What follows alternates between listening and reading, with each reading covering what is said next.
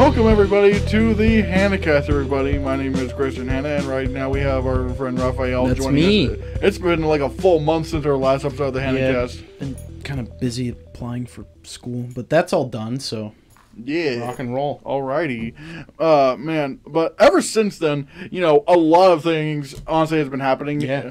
And whatnot in my life and whatnot. Like, for example, I've gotten around to see a few movies that came out this year. Like, for example, I finally saw A Quiet Place Part 2. Oh, nice. What did you think about that? Honestly, this was significantly better than the first one. Although, to be fair, with the original Quiet Place, what kind of killed that movie for me was like just one simple issue, which, granted, like there was a lot going for the movie, like, you know, great acting, great use of sound, great cinematography, great tension.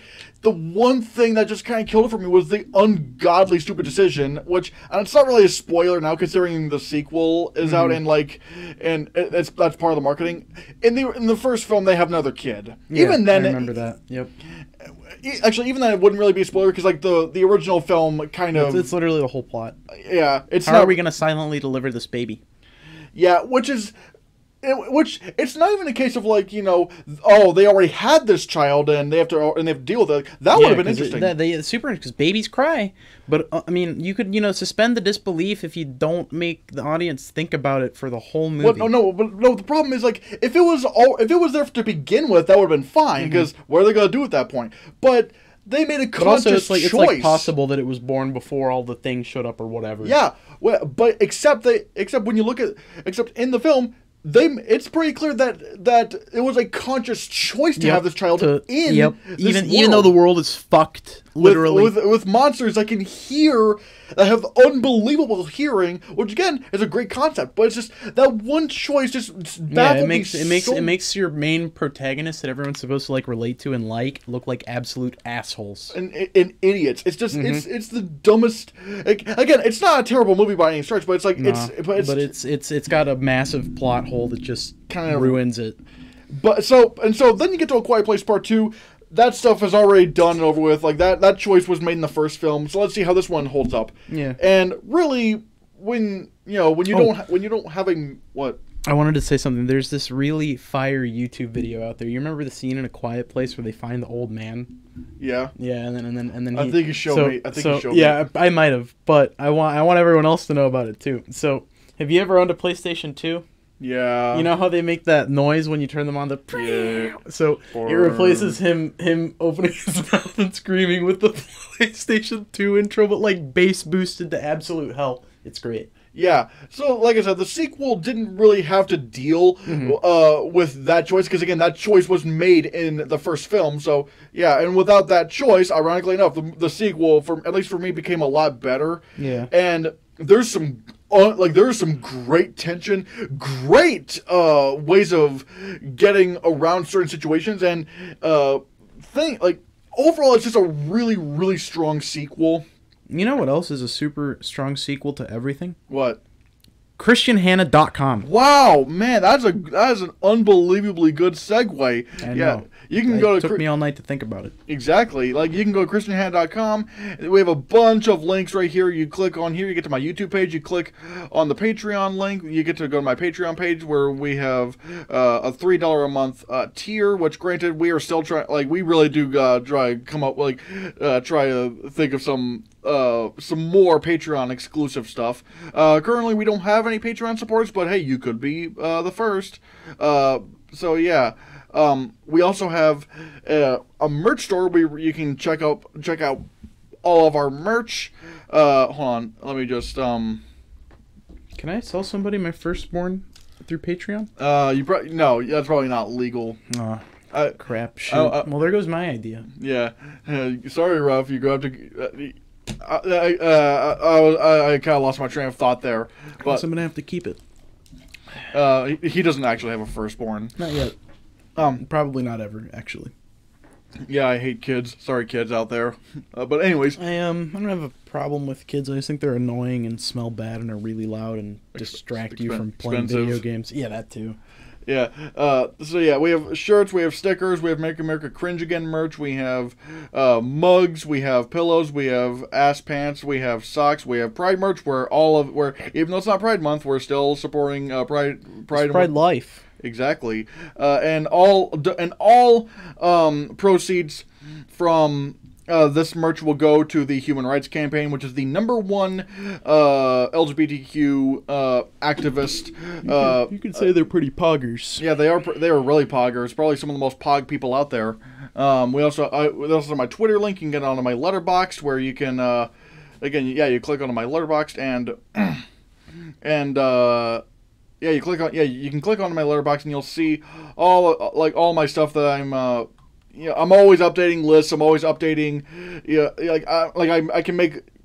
Basically, it's just a cool video diary. Well, you gave God's Not Dead 5 stars? Yeah. Oh, and what's this? No, that was my phone. Oh, okay. It was telling me stuff about my blood sugar. Oh, okay. Yeah. And if I'm not mistaken, you've made your own as well. Yep, finally did it, but there's nothing on it because I literally just made it before we did this. I don't even have a profile picture Yeah, yet. I'm going to follow you right there, so you have your first follower. So that's cool. me. Yeah, exactly. Well, you'll probably have a what is it? I'll send you a profile picture here in a bit. Oh, yeah, sick. Yeah, sick. all right. Yeah, I also have a TikTok subreddit. I haven't really done a whole lot in those in a while because, again, but it's just, yeah, so many things, busy and whatnot. I will say, so I saw A Quiet Place Part 2. It's great. So far, it's probably my #5 movie of the year so far of 2021. It's pretty good then. Yeah, I think, it's great. Again, I think right now my list is #5, A Quiet Place Part 2, #4, Judas and the Black Messiah, #3, The White Tiger, which you still gotta see. Yeah. #2, The Mitchells vs. the Machines. Have you seen that yet? No, not yet. You need to see The Mitchells vs. the Machines. It's so good. Yeah. And #1 for me is still In the Heights. In the Heights, yeah. Yeah, it's phenomenal. In the Heights was super good. Oh, I love it, man. It's just, I literally can't get that movie out of my head. I'm not a massive fan of musicals and stuff, but when they're done right, what can you even say? I'm a big, at least movie musical guy. Yeah. But regardless, like it's great. And I'm trying to think of some other things I've been doing. Oh yeah. Also, speaking of which, I think I have a couple of things I want to try bring up. For one, I started reminiscing about some things I had in my childhood and whatnot. And I was like, there's like, I don't know, I was going through this big nostalgia trip and whatnot, and I saw some things online. I was like, oh my god, I remember that from when I was a kid. I gotta get these. And I want to show them off on the podcast because I think they're pretty cool. The first one I have actually not been able to use yet because and you'll probably see why.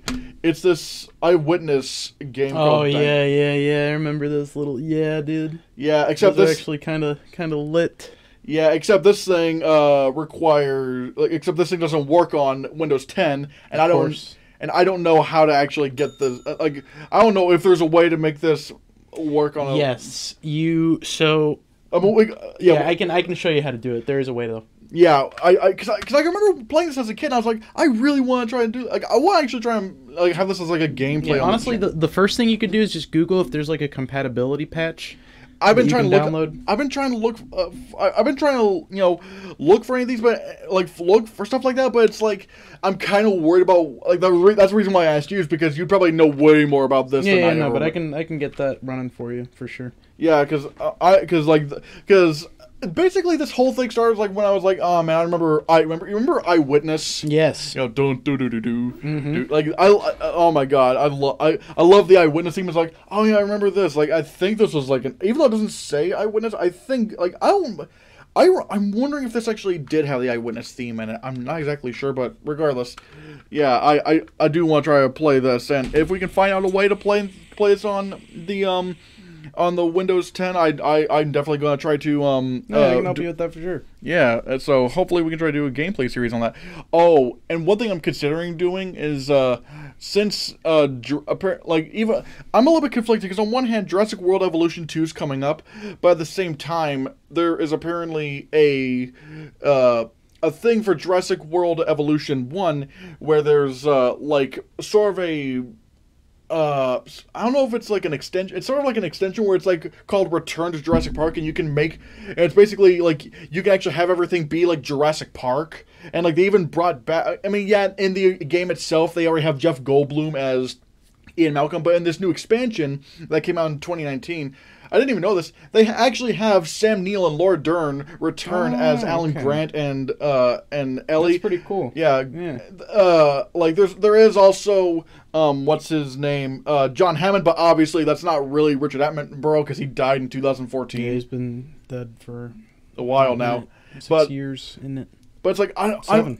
Yeah, like I'm not sure if I almost kind of want to get that, considering, you know, I want to actually have a Jurassic Park, but at the same time, Jurassic World Evolution 2 is literally coming up in a bit, and I'm wondering if they're going to have an extension like that. Yeah. Because like I'm personally more of a Jurassic Park guy than a Jurassic World guy. I kind of like to. Yeah, I like the first Jurassic World. Thought it was okay. I need to rewatch that because there's some more stuff in that. Because like there's some stuff in that movie that I'm starting to think like it's like more and more stuff doesn't make sense. Like, for example, the one thing in that movie I'm just baffled over is like, how did the higher ups at Jurassic World not know what this Indominus Rex was made out of? Yeah, that's actually probably that whole thing in and of itself is probably one of the biggest holes in the plot of the movie. It's like, why would ever? It's a contrivance, honestly. Yeah, like it's just. Again, and plus another thing I thought I was a little bit disappointed in Jurassic World was that like it felt a little bit too sci-fi heavy. Yeah, like the first Jurassic Park really was believable. Like really, the only thing that was really sci-fi in the movie was the technology cloning the dinosaurs. Yeah, everything else they had jeeps, computers, real world stuff, and it's just the cloning dinosaurs aspect that was the sci-fi stuff. And really, by the time you get to the Lost World and Jurassic Park 3, like they're still sci-fi movies, but that technology isn't even in those movies. It's just the dinosaurs running around. Yeah, and so but with this Welcome to Jurassic Park thing in Jurassic World Evolution, I want to try that because it's like, you know, it has the jeeps, it has everything that the whole aesthetic of Jurassic Park. Yeah. The one thing I'm wondering is like because basically in this storyline, in this expansion, Ellie, Dr. Grant, and Ian are brought on to be like sort of supervisors of this new Jurassic Park. And I'm not really sure if they would ever do that again. No, they would be like, close this. What are you talking about? Yeah, don't ever do this again. It's like, hell, it took Alan Grant a ton of money in Jurassic Park 3 just to get back to the island. And even then he was duped into thinking it was Isla Nublar when it was really Isla Sorna. And yes, right. I do know the islands and whatnot. But I just want that Jurassic Park aesthetic. It's just I just like that aesthetic. No, I can understand that. Yeah. Yeah. Sure. Although it's like $20, I'm wondering if I should drop that when Jurassic World Evolution 2 is just on the way. And again, I don't know if they're gonna. I mean, they probably will have a. It might go on sale when Jurassic Evolution 2 releases. Probably because I already have Jurassic World Evolution because I got it for free on Epic Games, which was really pog. Yeah. Do you have Steam? I do have Steam, but I'm not gonna lie, I don't really use Steam all that much. Oh, well, they have more sales than Epic. They don't offer free games, which is kind of the only downside, but they do have much more frequent and, in my opinion, better sales. Steam has better? Yeah. Again, I might try that. I mean, they're bound to have maybe like a Black Friday sale or whatnot. Yeah, no, they do a bunch of them. They have a summer sale, a winter sale. I mean, even if it was Epic, like, because again, I just really do want to try to have that Jurassic Park feeling to it, and even apparently in that they actually do have the Pteranodons in that expansion pack. Cool. Yeah, and I always thought that was pretty cool.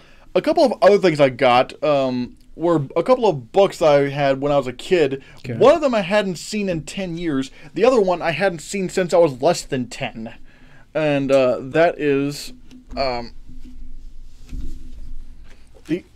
These books. One of them is National Geographic Dinosaurs, and the other one is National Geographic Prehistoric Mammals. This is the one I haven't had since around 10 years ago, and this is the one I haven't seen since I was less than 10 years old. They're cool looking. Yeah, granted, the science in these is extremely outdated. Like I think this one came out like very early 2000s. This one came out in like 2003. And one thing I will say is like when you look at actually, I'll probably show you some of the ones on here. Oh wait, maybe we should hold it up for the people to see and whatnot. Oh yeah. Sorry. Yeah, this is why. Like, this is some of the stuff some of the stuff that I really liked about this, because like it has like a human size comparison and whatnot. Yeah, that's cool. Although I will say with the dinosaur one, there's a few criticisms I have. It's okay, but a few criticisms I have is that I don't know if I can really criticize because like they didn't know any better about the science and whatnot, but like all the dinosaurs have like the exact same color palette, like the exact like just brown. None of them have feathers. Yeah. Oh, yeah. Wait till you see with the Velociraptor. Oh like, Lord. Yeah. Oh Lord. No Yeah. feathers. Are you telling me my chicken's grandpa doesn't have feathers? Yeah. That's not. Again, I'm not gonna hold this against this book because again, that's what they knew at the time. But it's like it's a pretty detailed. I like it. It looks good. The art is, but it really also good. just sort of looks like they It's watched just Jurassic Park and called it a day. Oh no, this doesn't look like Jurassic Park. This Deinonychus looks like the ones from Jurassic. Because funny enough, like if you notice in Jurassic Park, there were a few things that actually like the Velociraptors in those movies are actually more accurate to Deinonychus because not only from the size because Velociraptor was so tiny you could curb stomp that thing. It's like the real dangerous thing about it was if you found multiple Velociraptors, which you usually did. I'm not even sure if multiple. I don't even. It's that claw that you got to worry about because it was pretty. I don't even know. Like Velociraptor was less than 2 feet tall. Like I don't like. I mean, I'm pretty sure you still wouldn't want it biting you, but it's just like you can bite me all at once, but like if it tries to stick that claw in me, I don't know. It might do some damage. I don't know. I think it probably would. If it's a bunch of them. Maybe a bunch of them, but it's like I'd be more scared of Deinonychus because that's more accurate to the size of a one from Jurassic I'm really Park. glad we didn't have to live at the same time as like any of these things, honestly. Yeah. Hell, if anything, the dinosaurs going extinct was the reason why mammals were able to. Yeah. Yeah. And another funny thing about Jurassic Park is that they like when they're looking at the Velociraptor fossils in Montana. I don't know if it was Montana or whatever. It was either that or like New Mexico or something. Something around that. But the funny thing is, again, Velociraptor didn't live in New Mexico or the United States. Nope. It lived in Mongolia. Yep. Whereas, again, Deinonychus, so I think it was really just Deinonychus, but they didn't know it was Deinonychus or whatever. And this one, the prehistoric mammals, this one I also really like because I don't know, I kind of like prehistoric mammals more than dinosaurs in some ways because like they're really like. And some of them are like really weird. Like for example, this looks like a cat, but it was actually a marsupial. Or do they have those big sloths in there? Oh my god, yeah. Those big sloths are freaking awesome, dude. Yeah, Megatherium. Yeah, didn't they used to dig like massive tunnels?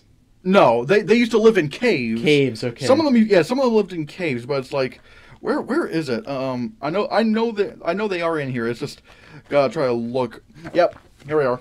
Although here's the funny thing about things like Megatherium and these big ground sloths. New studies show that apparently they might not have even had hair. Like they would have been hairless. I mean, obviously they would have had some hair like an elephant and whatnot, but it's like but when I started thinking about it, it's like, that actually does kind of make sense because why would something this big living in what was, tropical climate, why would it need all that fur? So it's like actually, I kind of get that, but Megatherium was I think it was like the size of an elephant. It's like, I think by the time it got to adult size, no predator would ever try to even when the saber-toothed cats came down to South America, it would have probably not been there. Also, I gotta say, there are some little funny things here, like there's ancient human ancestors like. Like Java Man and stuff. Like Australopithecus, which also apparently this is a female. I can tell because boobs. There's what is it? Paranthropus.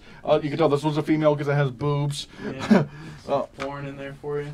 Oh God, no. There's probably the funniest name in paleontology history, Homo erectus. Homo erectus, yeah, bro. That's getting close. That's like us. I mean, it is one of the earliest clear ancestors of humans. Like some of the others are more theorized. Although, granted, this came out in 2003, so this is probably outdated. But, there's us, and there's another woman, you can tell, because boobs, and technically this wouldn't be speciesist, because it's a human... not speciesist, it still wouldn't... I guess it would... Granted, I don't know. Why am I even talking about this? It doesn't matter, it's not relevant. It's not relevant. What? But yeah, although there are some things, like this... some of us still have, caveman genes. We still have, some people still have Neanderthal DNA. I would not be surprised if I was one of those people. Oh, actually, did I ever tell you this? That, white people are more likely to have Neanderthal DNA than any other race. Which means my dad was wrong. White people are less human than other races. Oh, shit. If you don't know, my dad was extremely racist and claimed black people were more related to gorillas than people. That's him. I don't condone anything he said. Yeah, I gotta say, that sounds a little wrong. Wrong is an understatement. It was immoral. Yeah. Yeah. So, but that's the funny thing. Scientifically, it was actually the other way around. Yeah. Holy shit. Yeah, exactly. I'm less human than you. It's all right, bro. You'll evolve. You'll catch up. Well, with the Trump party, with Trump supporters, we're probably never going to evolve. We're just going to probably de-evolve. Some other creatures I really love in here, I've ever since I saw Walking with Beasts, I always loved Dinotherium. Those were the ones with like the bottom tusks. Bottom tusks. Those things were cool. And even with this, some of the information is a little bit outdated. Like, for example, this says elephant. The genus says Elephas, and the species is Reki. Funny enough, the genus is not Elephas is the genus for Asian elephants. But funny, this is actually not Elephas. This actually turned out to be Paleolaxodon Reki. And Paleolaxodon was some of these got to be like the biggest land mammals to ever live. Like, I think Paleolaxodon pneumaticus was like 17 feet tall. It was straight up the Oliphants from Lord of the Rings. Jeez. Yeah, that's like as tall as a house. It rivals the size. Like, Paleolaxodon pneumaticus would have been bigger than some dino. I think that might have been even bigger than T-Rex. Yeah, that's like 3.5 of me. No, yeah, that's like almost exactly 3 of me. Like, you're like 5'10", right? 6 feet even. Wait, I thought we were the same size. I think. Like, were we? Yeah, we're around the same height. I went to the endocrinologist like a month ago. They did the thing with the. Because I always keep measuring myself, and I always think I'm maybe 6 feet tall, but I always come up as 5'10". That's weird. But yeah, they're like 3 of me, like 3.5 of me or something. It's gigantic. It's huge. Actually, hey Google, how tall are giraffes? A northern giraffe that is adult and male is between 457.2 and 609.6 centimeters tall. Okay, 15 to 20 feet tall. Yeah, damn. So that means it would have been taller than some giraffes. Like, obviously, like some giraffes could probably get taller, but it's like... You know, they have the same number of vertebral columns. Neck vertebrae is humans. Yeah, 7. Yeah, but yeah, I've always longer. Again, I always loved this book. Oh, and but also I've got to say the artistry is so good. Like this. Do they got Gigantopithecus? No, they don't have Gigantopithecus. This one I love. Like, I just imagine seeing this thing around, just chilling. Yeah, like. Because you probably would remember this from Walking with Beasts, right? Yeah, from the episode Next of Kin. Although, speaking of prehistoric creatures, I do. What were you about to say? I just thought about the worst thought I've ever thought. What? The freaking, what was the name of that? The big elephant, the 17-foot tall one? Oh, Paleolaxodon pneumaticus. Paleolaxodon pneumaticus. Their penis to body ratio must have been insane. Oh God! Don't talk about their penises. Don't talk about their penises. You know what's the other funny thing? Think about their poops. God, they would shit at britches. Dude, I wonder how much pounds of like plant matter. That too now. Whoa! Wait a second. That's a real question. But I wonder how many pounds of food per day they had to eat. I mean, elephants already have to eat a ton of food. Yeah, so that's what I'm saying. But the funny thing is, like, even though Paleolaxodon pneumaticus was like the largest land mammal ever, there were some species of Paleolaxodon that were smaller than today's elephants. Like, there were, I think there was one called the Sicilian dwarf elephant, and that was a species of Paleolaxodon. So it's interesting. Yeah, again, it is really cool. And speaking of prehistoric creatures, I actually have a new show announcement that I want to announce for the channel. I've been thinking about this all week. It's like, you know what? I wanna try this, and I have a new show that I'm currently writing for, and it is called Prehistory in 5. Basically, what this is it's gonna be like videos that are up to 5 minutes long, quick bites of fun fun facts of each short, digestible. That's neat. Prehistoric creatures, along with mixing it with comedy and whatnot, and stuff, yeah, basically, and I'm trying to figure out other ways to describe it. It's also like it'll have some portions will have me sitting here talking to the camera, but then other times I'll be like outside, and you'll have like an image of the creature, like a transparent image of the creature next to me, and that'll be cool. Showing how big it is. And I've gotten someone to help me out with that.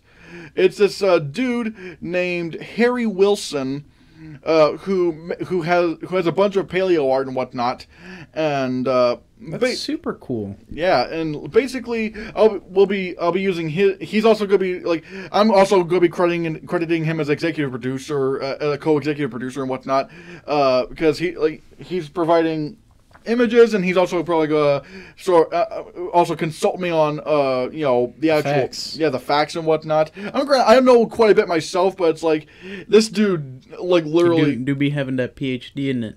Wait, does he say a PhD? No, I was. I don't know if he has a PhD or not. Either. But he does frequently, always check for two heads are better than one though. That's for sure. Yeah, it's gonna be awesome. Yeah, he frequently looks for new fossil images and whatnot, so he can make these creatures. That's and cool. The first 2 episodes that are good. Again, I haven't filmed anything. Hopefully, maybe you can help me film. Yeah, I can definitely be a cameraman for sure. Yeah, and thanks. And the first 2 episodes that I'm gonna be I think each season will be 8 episodes. Okay. Yeah. Again, each are gonna be up to 5 minutes. And the first couple of episodes that I'm writing right now, are gonna be of Lioplorodon, and the second one is gonna be the aforementioned Dinotherium. Oh, sorry. Bless you. No, I'm not sneezing. I'm coughing. But thanks anyway.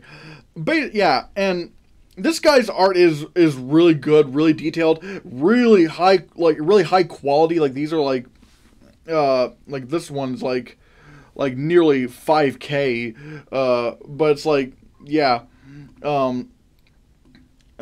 and yeah, I'm not gonna say too much right now, because right now it's in the writing stages, and he and I are trying to figure out a way to have more regular conversations about this. But yeah, I am right now, I want to try some other stuff that that can help. So I'm trying to try and think. Diversify the content. Yeah, because I really do find this stuff to be really fascinating, and hopefully 5-minute episodes aren't going to be too much, and like I said, this is also going to involve comedy. For example, with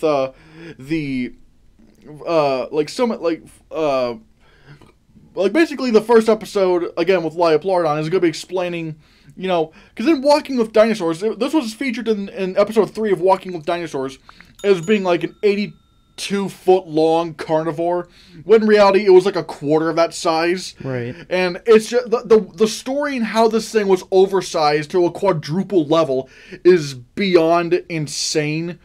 Yeah. So,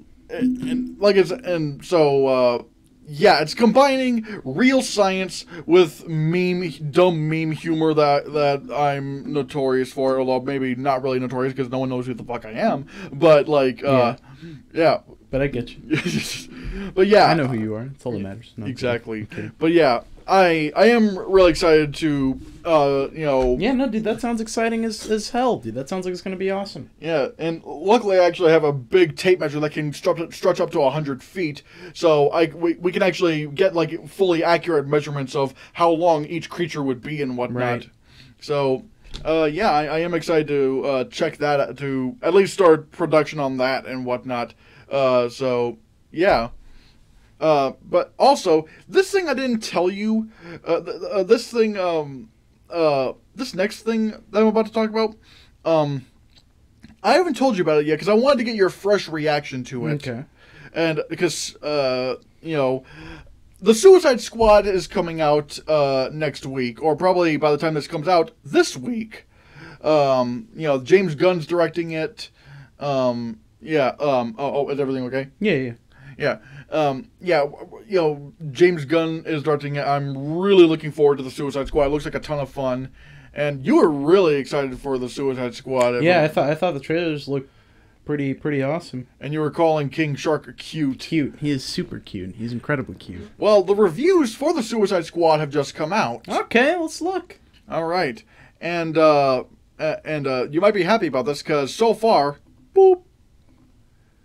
So far, it sits at 96% with 90 reviews. Now, granted, I'm going to check right now to see if it's gone up or down or whatnot. Right now, it's still at 96%. But yeah, this is doing a lot better than I thought. I already thought the Suicide Squad was probably going to get some good reviews, but man, 96%. With 90 reviews, like that means it's probably either going to stay in like the 90s or maybe even high 80s. But man, does this give you a lot of confidence for the Suicide Squad? I'm excited to watch it. I mean, I've been excited to watch it, but yeah, you know, I thought it looked pretty good from the trailers. Yeah, this is a far cry from where the first Suicide Squad currently sits, because the first Suicide Squad's like 26%. Yep. Yeah, which is... Even if you combine the critical and audience score, it wouldn't reach 94. Even then, I don't really trust audience scores. No, it doesn't mean anything. I was just saying, like, even it's a pretty... But man, like I think currently right now this means it's like the highest rated DC film of all time. Now, granted, I don't expect that to stay that way forever, but I mean, still that is, you know, really significant. What did Joker? 68%. 68. Wow, really? Yeah, I can, like, even personally for me, Joker is probably still the best DC movie since The Dark Knight, but I can probably see why some people would be kind of disturbed by it, like and whatnot. But I don't know, for me, like, I really loved Joker. I don't really expect the Suicide Squad to surpass Joker. I mean, really, 'cause I really hold Joker to a really high standard, but like this is like hell, this is even great for James Gunn standards. Because Because, like, you know, Guardians of the Galaxy Volume 1, Guardians of the Galaxy currently holds at 92%, and Guardians of the Galaxy Volume 2 has 85%. He didn't direct Dawn of the Dead, but he did write it. Slither has 86%. But yeah, I am really excited for the Suicide. Jesus. Yeah, for everything okay? No, my phone just made a noise without me wanting it to. Dang. But yeah, I'm also excited for Suicide Squad. I think it's gonna be good. I think I'm gonna enjoy it. And from what I've heard, there is both a mid-credit scene and post-credit scene at the very end. Excellent. Yeah, so I'm definitely gonna stick around for that. But yeah, On to the next subject, and this is also kind of a bit of a downer. I'm just going to say it. Arthur's been canceled. Remember Arthur?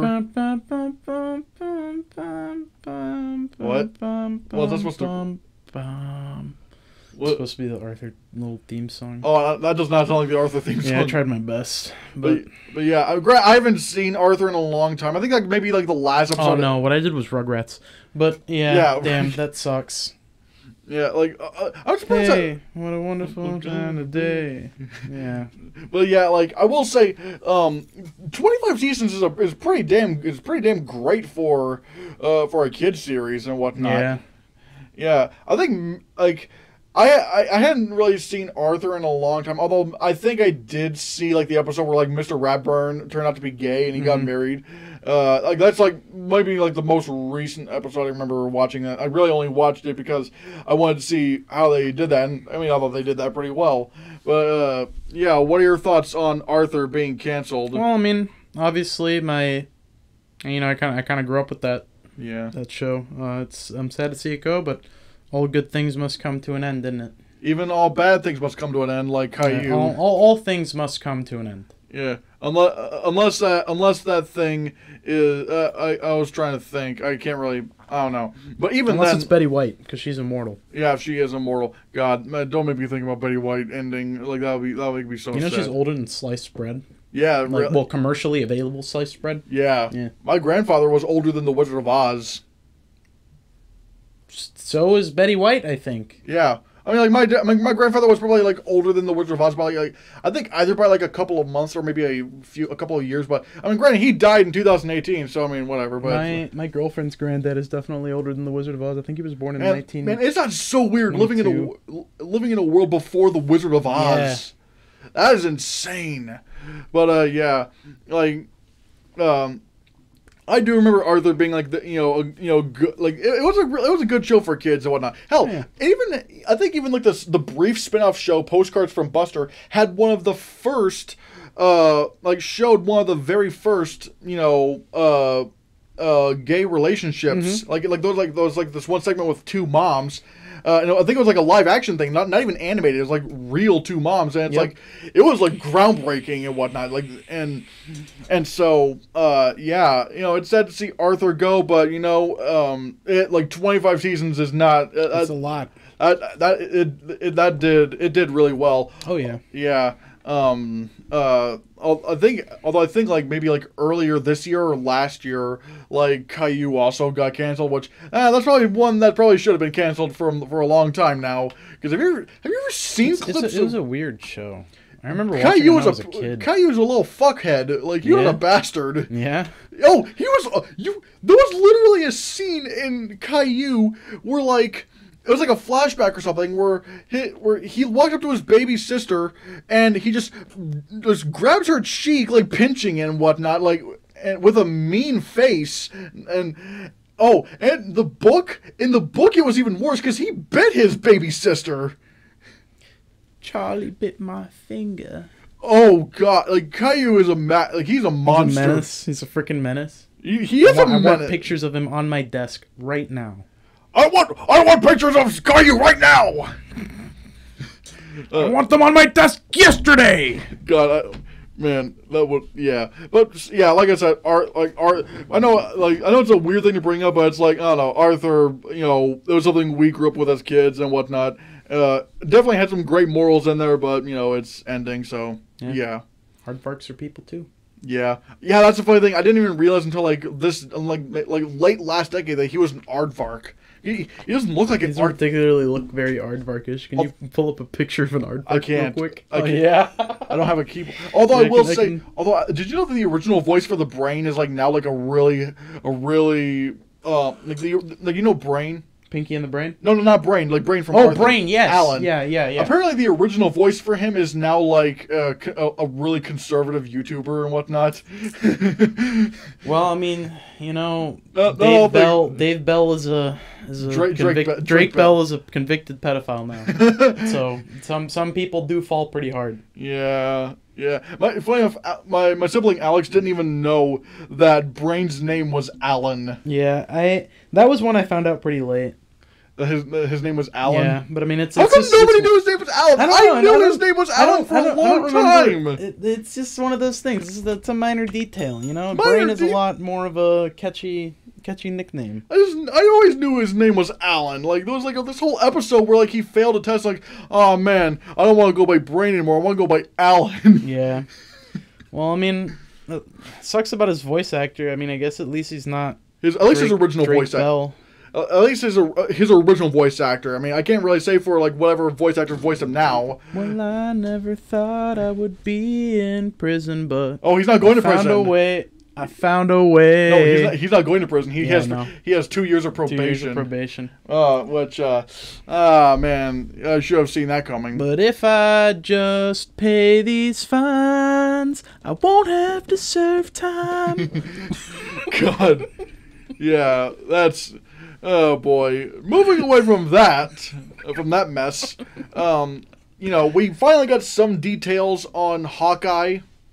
The new Hawkeye series coming to Disney Plus, starring Jeremy Renner and Haley Steinfeld as Kate Bishop. Oh. Yeah, and apparently, this is our first image for for Hawkeye, and it's also been announced that it's going to start streaming on November 24th on Disney Plus around Thanksgiving holiday and whatnot. I'm looking forward to Hawkeye. This does look like a really cool. I mean, granted, like, you know, I think like it is fast. It is pretty interesting that it's going to have Haley Steinfeld in it, and apparently, you know, if you've I'm not going to give away any spoilers, but I will just say there is a character that has been introduced in a recent MCU project that will be appearing in Hawkeye. But, you know, what are your thoughts on Hawkeye and, you know, being released November 24th and this first image and whatnot? Well, with all the other Disney Plus series that I've seen so far, I'm pretty pumped. I think that WandaVision was great. Captain Falcon and the Winter Soldier. Captain Falcon. It's not Captain Falcon. Yeah, I was thinking of the Falcon Punch guy. The Falcon and the Winter Soldier. And the Winter Soldier. Captain Falcon, bro. That would have been a very different show. At first, I almost called him Captain America, and I was like, wait, no. And then I was like, wait, Captain. Well, yeah, you know, but Captain Falcon. Yeah, dude, Falcon. But yeah, that and WandaVision and Loki have all been fantastic. So we'll be talking about those here in a bit, a little bit more about those here in a bit, but I am really looking forward. Like, Marvel's been killing it with their TV shows, right? At least like the ones that are actually MCU canon. Like, I literally got into a debate with this one dude who tried to say, you know, oh, well, Agents of S.H.I.E.L.D. and the Netflix shows and all those are connected to the MCU. It's like, really? And I was just like, really? Then how come the movies never reference them? Like, yeah, the shows will reference the movies, but how come the movies never reference the shows? That's because the shows, like, for a while, you know, Kevin Feige, like, there was a point in time where, like, you know, before 2015, Kevin Feige answered to Ike Perlmutter, who was the big head of Marvel at the time, but he did not work well with Perlmutter at all. Like, Perlmutter, it was actually because of Ike Perlmutter as to why we didn't get, like, you know, female Marvel stuff, like female Marvel movies or Black Panther for a long time, because Ike Perlmutter's claim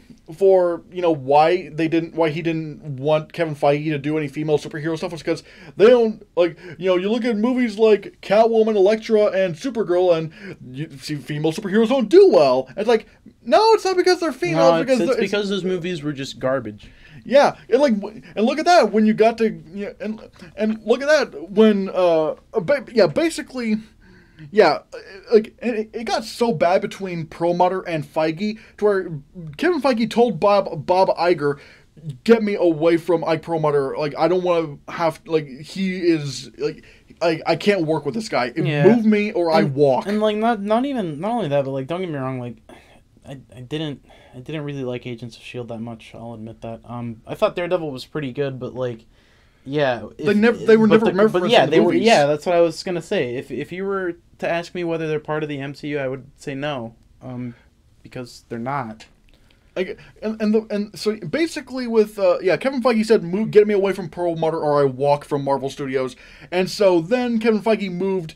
Then Bob Iger said, all right, fine, like we'll do this. He moved Kevin Feige under Alan Horn's supervision, who was the head of Disney Film and whatnot. Right.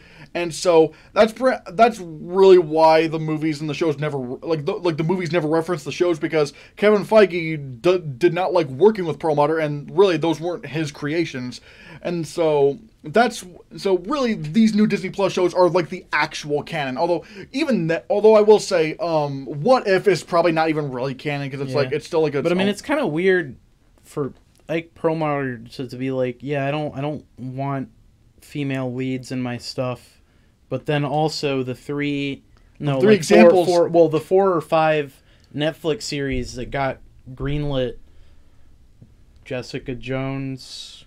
Well, I mean, I think it was really more referring to films, I'm not defending him. I'm just saying, like he said the films, which again, I just like, why does that like it had nothing to, and look at that. No, it was a red herring for sure. Like, and look at the two And when you look at the two, you know, female Marvel movies that Marvel's done now, you know, Captain Marvel and Black Widow, people really liked those movies. Yeah. I mean, I mean, there were a fair share of people that didn't, but a lot of that crowd, from what I could tell, were like actual internet trolls that were just like, "Oh, I'm a women in movies." Yeah, I mean, not like I can definitely see some criticism. I can even with Black Widow, I'm still kind of teetering on Black Widow about it. I'm definitely mad on Black Widows, and then there definitely were valid critiques of both of those movies. But I'm just saying that, like, I also saw a fair share of people just saying that thing I said. Yeah, and so. Yeah, and so like Ike Perlmutter's claims were bullshit from the beginning, and funny enough, Ike Perlmutter is no longer the head of Marvel. It's like Kevin Feige's now the head of everything Marvel. Like he now controls the movies, the TV shows, the games, which is also kind of funny because I think that's also when they stopped doing new episodes of all those pre-Disney Plus Marvel shows. Yeah. Because it's like, I think, really, that's why I don't really believe the rumors that, people are saying, oh, Charlie Cox is going to be in Spider-Man No Way Home, even though none of the major trades have ever said anything about that. Like Variety never said it, Hollywood Reporter never said it, Deadline never said it. It's like, that's why I don't think... Charlie Cox, he was the... Daredevil, yeah. Yeah, that's why I don't think I never heard that. There's like rumors, but again, none of the major trades have said anything, so which makes me think it's not happening. And I'm just like, even if it does happen, a cameo doesn't really mean too much. I don't even know. It's just even like I just don't think Kevin Feige would do that anyway, because again, he didn't really have control of Daredevil at the time, or at least not that he didn't control the Charlie Cox Daredevil. That was like the whole Ike Perlmutter thing. But regardless, I'm looking forward to Hawkeye, because again, these Disney Plus shows have been really good so far, and again, we're going to be talking about one of them here in a bit, Also, I don't know if you've seen the first 2 episodes of this yet. I have, but there's this new Disney Plus show on there called Turner and Hooch. Yeah, it's a reimagining of the film made by starring Tom Hanks, except this one stars... probably the better half of Drake and Josh, the one who hasn't done anything controversial, Josh Peck. So, did you check this out?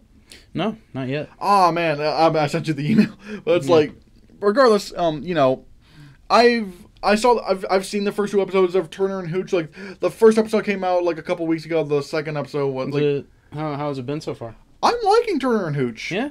Mainly because of Josh Peck. Like, right, because... I mean, like the other guy's kind of a dog. No, Sorry, it is a dog.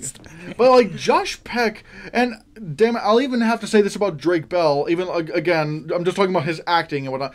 Drake Bell and Josh Peck, their comedic comedy is really good. It's really good. Yeah, they played off of each other super well. Even when watching some of the episodes of Drake and Josh, like even when the jokes themselves are kind of written, like they make them hilarious, especially Josh Peck. Like there's what's one gag you always see in dog movies? The dog runs, the leash gets tied up around the actor's legs, whoa! But Josh Peck, he does the whole whoa, the Josh Peck scream, and it makes it so funny.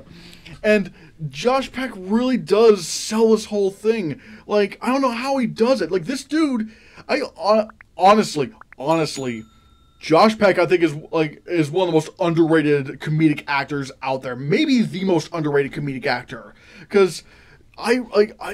This dude has so much talent, and yet no one really works with him all that much, which is weird because I've heard good things about him. He doesn't cause problems like Drake Bell, who may be talented, also causes problems. But again, that's not Josh Peck's whole thing. And I will say this, even when it comes to dramatic acting, in the first episode, he nails the drama. There's a scene that I was actually kind of getting emotional purely because of his performance, and it's like, damn, he's putting everything into this, I'm,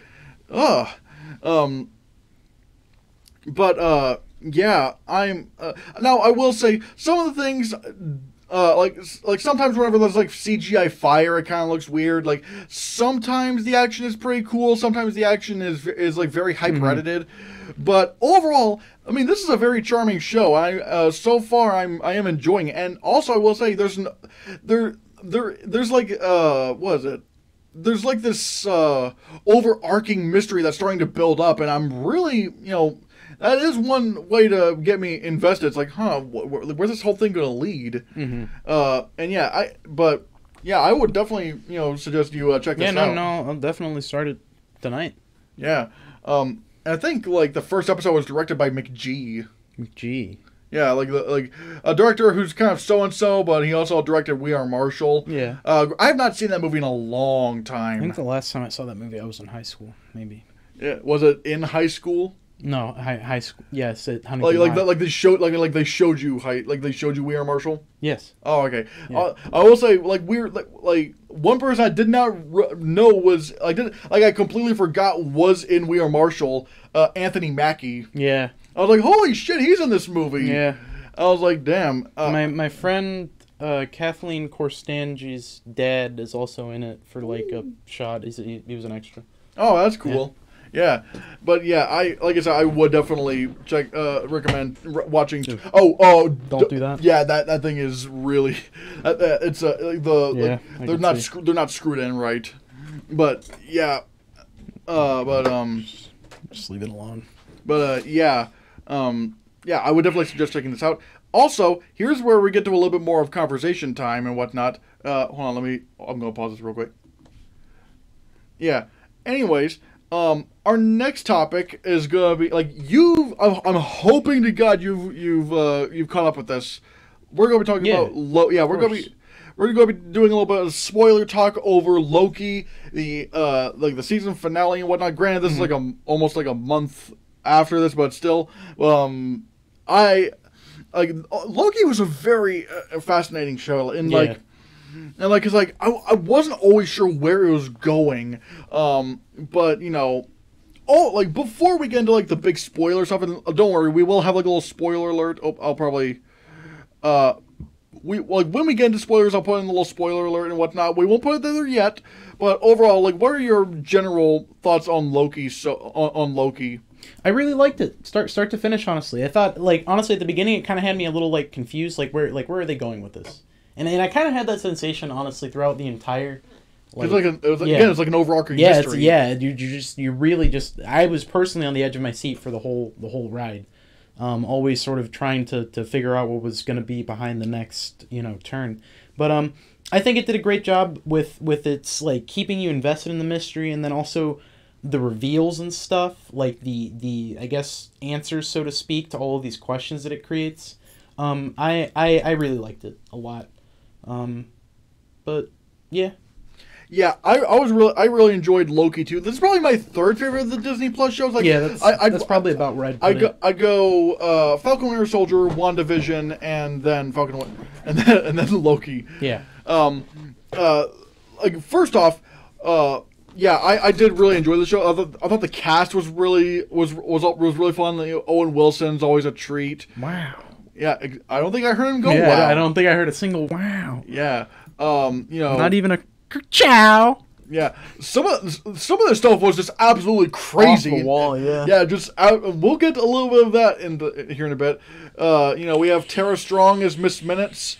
I'll talk about her here in a bit because I do have some things to say. But I will say, I did really enjoy Loki, and yeah, honestly, I don't think we can really talk much more about it unless we get into the spoilers because holy hell, like, there's so much to talk about in terms of spoilers. Yeah. So yeah, we'll put up this thing right here. Also, I'll probably also do the same with this. Whenever you see this go away, there'll be like no more spoilers. But right now we've got to talk about spoilers. So again, once you see this go away, no more spoilers. All right. Yeah. Yeah. Damn. I did not expect. I already, like, here's the thing. We already knew Kang the Conqueror was going to be in Ant-Man and the Wasp: Quantumania. Mm-hmm. I kind of had theories that he was going to show up in subsequent episodes, but before I watched the series, I did not expect them to actually introduce Kang here. Yeah, no, me neither. That was probably the biggest, like, I had the surprise Pikachu face. I was like, huh? Yeah. Oh, actually, I forgot. I'm not even showing him. Yeah, Kang the Conqueror, played by Jonathan Majors, who was from, I think he's from He's currently nominated for Best Lead Actor in a Drama for an Emmy for that, for Lovecraft Country. Yeah, I've been meaning to start that. I have not seen Lovecraft Country, although apparently they're not renewing it for a second season. Sad. Yeah. Well, at least that'll mean that there's only one season to catch up on. Yeah, but although I think like they haven't really done they're not doing a season 2 because they haven't really found a good idea for season 2. Okay. Okay, so at least I can respect that. Yeah, but yeah, and I will say he was portrayed very differently than I thought he was going to be. Because like, Grant, you probably do you know anything about King the Conqueror from the comics? Yeah, but I've always learned to sort of understand that there's going to be differences when you take because you got to have some artistic interpretation. Yeah, even Captain America: Civil War is so different from the comics. The comics are, and here's the thing about the Civil War comics, like for me, because maybe I feel this way more about like Secret Wars, but they were definitely, at least Civil War 2 was kind of convoluted. It was hard to keep track of everything because of how much you had to read. But yeah, it was way different than the comics, 100%. But it was still really good. Yeah, I love Captain America: Civil War is probably one of my favorite MCU movies. Like, it's probably my favorite MCU movie that's not an Avengers title. I still put Avengers Endgame and Infinity War above it, but I probably DK, bro. Age of Ultron was the best Avengers movie. I'm not gonna lie, I really love Age of Ultron. Honestly, I'm gonna say I think Age of Ultron is the most underrated MCU movie. I thought it was all right.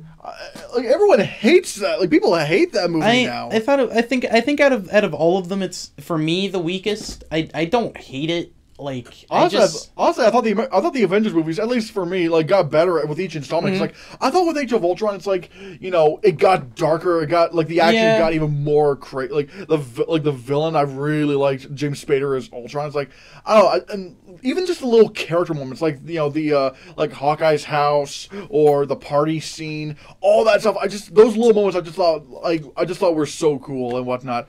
But yeah, I just felt that they the only real big gripe I have with Avengers: Age of Ultron is that I felt that they didn't give enough screen time to like Scarlet Witch and Quicksilver. Honestly, at least especially where Scarlet Witch has gone now. Yeah, it's like I feel like they used her as well as they could have in that film. Maybe. But regardless, I don't know anything about King the Conqueror, and since I don't know anything about King the Conqueror, I was kind of expecting him to be. Cause all I know is he was like in the comics, he's like this really, like one of the big baddies in the comics. Yeah, no, he's an absolute son of a bitch type guy. And so, I was kind of thinking, when they announced him for Ant-Man 3, I was like, Ant-Man 3, that's a weird place to introduce him. Yeah. And even then, when we saw him in Loki, I was not expecting him to be like this big joke, like, hey, and whatnot. Although, I expect him to be pretty serious, Thanos level, threatening. But in this case, but even then, in this episode, again, since we're talking about spoilers, this version of Kang, which he calls himself, what was it? He Who Remains. He Who Remains, yeah. But it's still Kang. Yeah. It's still Kang. But regardless, he says, now that if you kill me, you're going to release a bunch of other versions of me. So we could probably get... That's an interesting thing about Kang the Conqueror is that with this guy, now we have so many ways he could play this character. Like, we might get a more methodical version of Kang. We might get a really silly Kang, like for Ant-Man the Wasp. And this is a very interesting idea for a villain. I haven't seen in the movie, in the MCU up to this point, so Same. And so I'm really interested to see where they go with this. And this is definitely going to allow Jonathan Majors to really shine as an actor. I agree. Also, I forgot, he also played Delroy Lindo's son in Five Bloods. Yeah. You're actually right about that. Yeah, that also crossed right over my horizons, dude. Yeah. Yeah. But yeah, I am really fascinated to see where he goes with this and whatnot. Oh wait, nope, that's not it. Yeah. Also, I will say, I fucking called it. I fucking knew something was up with Miss Minutes. I knew from the beginning. You were saying from the get-go, yeah. Because what did I say in the beginning? I said, all right, there for some reason she's on the poster. She has her own poster, like an individual character poster, and Tara Strong's name is in the main credits, not just the little black credit. And then she's very talented voice actress. She's a big one. No, I mean, here's the thing. I would actually, I'm not saying like I would expect them to just put her in like a throwaway role because but they didn't.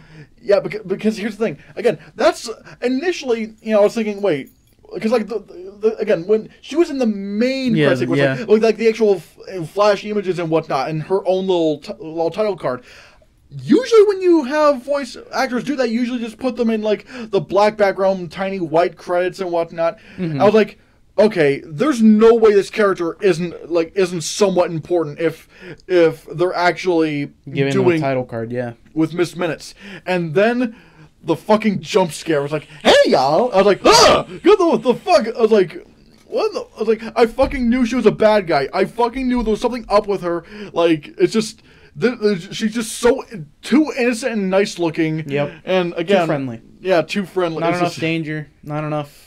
Too much composure. I hope we get more Miss Minutes in season 2. Which granted, that it sort of goes into another thing we're talking about. That Loki is the first MCU show right now to be confirmed to getting a season 2. Yeah, you're right. Yeah, because they said like the post-grad scene says Loki will return in season 2. It's like, oh my god, that which means this story's not over. Not over by a long shot. And. Which just opens up so many possibilities. Like, where are they going to go? Because, like, basically, this show ends with now that they've killed Kang. Now that they've killed this, at least this version of Kang, they've unleashed the multiverse. Yep. They've now, like, they even have like this big visual of like the singular timeline. But then once Kang's killed, like this version, Kang's dead, it starts splitting off. It's like, oh no, which.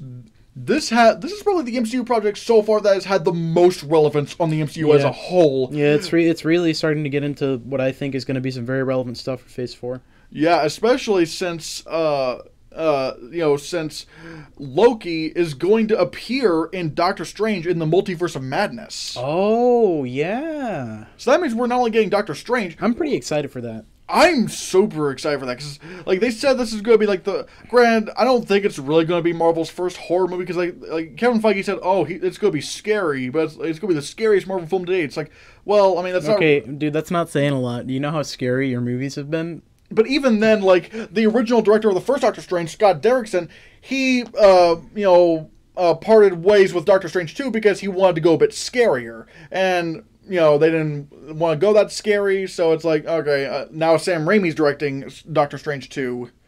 Which, I mean, granted, it's Kevin Feige, I trust him, but... Yeah, but Sam Raimi, bro, have you ever seen The Evil Dead, dog? You know the funny thing about the Evil Dead movies? What? I thought the first one was god-awful. Well, I mean, the first one, I don't think the first one's as good as the second one. No, here's the thing. Army of Darkness is pretty fire. I'll get to the sequels. I'll get to the sequels. But, like, the first Evil Dead, I honestly really hated. Was it the effects? No, not even just that. It was everything. Everything was just so horrible. Yeah, that's the whole point. No, it's not even. No, here's the thing. The sequels got intentionally campy. Like, that's where things actually started. Like, I thought Evil Dead 2 was funny, and then I thought Army of Darkness was great. Dude, I loved Army of Darkness. Yeah, Army of Darkness is freaking amazing. Like, the bit where I think, what was his name? The guy that kept saying, Bobby Joe, when he got the eye in his mouth. It's just, like, for me, it felt like the first Evil Dead was accidentally stupid. Yeah. Whereas with the sequels, they capitalized on that. Yeah, they just capitalized on that. Mm-hmm. Which, even I don't even know if I can accumulating into Army of Darkness, dude. Oh my I love Army of Darkness. Like, especially like with two Bruce the two Bruces stuck in the Necronomicon. Like that. See, that was like the perfect amount of stupid. It was fire. Like, it was fire. Yeah, which I will say, I don't even know if I can call them sequels because technically, like, they're almost like little reboots in the Yeah, they're almost like the. They're almost like reboots. They're almost like different timelines. Yeah, it's so weird. Yeah. But it's cool that he's working on I'm pretty excited for this Doctor Strange movie now. I love Sam Raimi. Yeah, although granted I wasn't a fan of his Spider-Man movies, but at the same time, yeah. I was of two of them. I don't think Spider-Man 3 is that good. Yeah, but I will say, I think I wasn't a fan of his directing in the first Spider-Man, but really my problems with Spider-Man 2 and 3 weren't really the directing; it was more so the writing. Yeah. Because once he got into Spider-Man 2 and 3, I mean, he knew how to he knew how to make Yeah, and I think Spider-Man 2 and 3 also had some of the better VFX. Oh my God, they got really good. Like the jump from Spider-Man 1 to 2 is really night and day. You can see a difference. I still think there are some visual effects in Spider-Man 1 that look pretty good. Like, for example, I think the first time we see the spider sense is really cool. Like, we're going around the school and yeah. But then some of them are kind of weak. Like the fight on top of the cable car or whatever between like the Green Goblin. Goblin, like here's my problem with the VFX. I don't know if you noticed this, but like when specifically that scene on top of the cable car, I noticed that it looks very stiff. It looks very stiff, and also weirdly enough, the VFX models look to be like bigger than Tobey Maguire and what's his face respectively. Willem Dafoe. Yeah, they look to be like noticeably taller than both of them. I don't know. I didn't really notice any of that, but I will say a couple of other shots I thought were really good. Like I thought apparently the one scene where like in the burning building where like Spider-Man's dodging from that was entirely CGI, or at least Spider-Man himself. That was a really good one. And the final shot, where Spider-Man's swinging through the city, that looked that looked really good. But the sequels, they blew it out of the water. Even though I didn't like any of those movies, I mean, Mary Jane was kind of annoying. Oh, don't get me started on Mary Jane. But I will say, even though I didn't like Spider-Man 2, I mean, that train sequence is stuff of legend. Dude. You'll have to go through me and me. Oh, well, no, okay, well, maybe not that whole thing. But I was like, be careful fight, with him, he's a hero. No, I was talking about the fight itself, the action was awesome. Scene. Yeah, especially at the end when he's slowing the train down. All those webs. Yeah, that was cool. Yeah, that was really cool. So, but granted, at the same time, he's going to be guided, Sam Raimi's going to be guided by Kevin Feige, so it's like, I'm pretty sure Feige will make sure he doesn't screw anything up. But regardless, so we're going to be having, Doctor Strange, Wanda from, Scarlet Witch, and Loki in this movie. And if I'm not mistaken, I think Doctor Strange in the Multiverse Madness is also connected to Spider-Man No Way Home. So maybe we might get Tom Holland as Spider-Man. I don't know. But it's just like, I'm just really fascinated to see what they're going to do with Doctor Strange 2. Because this movie looks like at least everything surrounding this film just sounds insane. And obviously, since Sam Raimi's directing this, Bruce Campbell's going to appear in this. Bruce Campbell not appearing in a Sam Raimi movie would be about as shocking as well, I was about to say Marvel not having a Stan Lee cameo, but they can't really do that now. Yeah. What are your thoughts on Loki appearing in Doctor Strange 2? I think it's gonna be awesome. I'm excited to see what they do with him. I'm glad we're gonna get to see more of Tom Hiddleston. Tom Hiddleston's Loki. I mean, again, seeing as how they're doing a season 2 of Loki, it's just like, what? Like, it just makes There's so many doors that they can open with this. Yeah, man. Here's actually a theory I have, and I'm not basing this on anything. This is just my theory. I think the multiverse is how they're going to introduce the X-Men. Because here's the thing, they can't really do the X-Men in this timeline because there's like a whole historical context to the X-Men and the mutants, the mutant species. So it's like they kind of can't really do that. But if they have a multiverse where there's like a universe with mutants, they could. Yeah. Now, Fantastic Four they can easily do in this universe because it's just people getting powers. Like, that's fine. Yeah. Just gotta expose some dudes to space radiation. Yeah, but also make the movie watchable. Yeah. I was about to go on. I was about to say something, but regardless. But yeah, I'm really fascinated. Just this whole thing around Loki is just really, really fascinating in my opinion. You think the next time they do Fantastic Four, you think the Human Torch should say "Flame on"? I mean, he probably. I don't know if he will or not because I think it's a little campy and a little silly. I mean, but yeah, I don't think. I guess it depends on what like tone for the movie they go for. I mean, I do know we might have a hint of what the tone's going to be, because if you remember last year's Disney's investor meeting, they didn't say a lot about Fantastic Four. They just said that there's a Fantastic Four movie coming. They didn't give a release date, but they did say that John Watts, the director of this new Spider-Man trilogy, is directing Fantastic Four. Okay, so yeah, it'll definitely have, I think, maybe more like a lighter feel to it. Yeah. I was initially thinking that maybe, what's his name, Peyton Reed could have directed, because he did the Ant-Man movies. But granted, it's the Spider-Man one, and hopefully, yeah. I am looking forward to this Fantastic Four movie. Did you know that in the comic books, Spider-Man one time joined the Fantastic Four as the bombastic Bagman? What? Okay, I didn't hear about that. Yeah, I don't remember what happened to his suit. I genuinely don't. I think it was either destroyed or he had to get it cleaned. But he got a Fantastic Four jumpsuit and wore a brown paper bag over his head, called himself the bombastic Bagman. Actually, I just realized, in the comics, didn't Black Panther first appear in a Fantastic Four comic? Yes, he did. That's interesting. This Loki, Doctor Strange 2, Spider-Man No Way Home, I have no fucking clue what's going to happen with how Loki ended. There's no way, there's no telling what could actually happen with this now, especially since now it's, at least from what we know of, Spider-Man No Way Home, Alfred Molina's Doc Ock is going to be in it. Yeah. And Jamie Foxx's Electro. So, that's going to be interesting, I think. Yeah. Now, granted, it should also be kept in mind that Tobey Maguire and Andrew Garfield have not been, at least none of the major trades have said anything about them being in it. But but if Tobey Maguire's in it, Bruce Campbell's got to be in it. Who knows? Who knows? If they're putting my man Tobey back in, we got to get the Bruce Campbell cameo. I didn't mind the Bruce Campbell cameos. They were great. Yeah, you're late. So say what I will about those movies, but even then, the best part of those movies by far was. Well, I was about to say J.K. Simmons as. Oh yeah, J.K. Simmons. Dude, and now he's back. I chased him when he was freaking getting depressed because he thought he scared off Spider-Man, and then he steals a suit back. He's a menace. Dude, I freaking love J.K. Simmons as J. Jonah Jameson. It's like he was born to play that. I'm just glad that he's back. But here's the thing.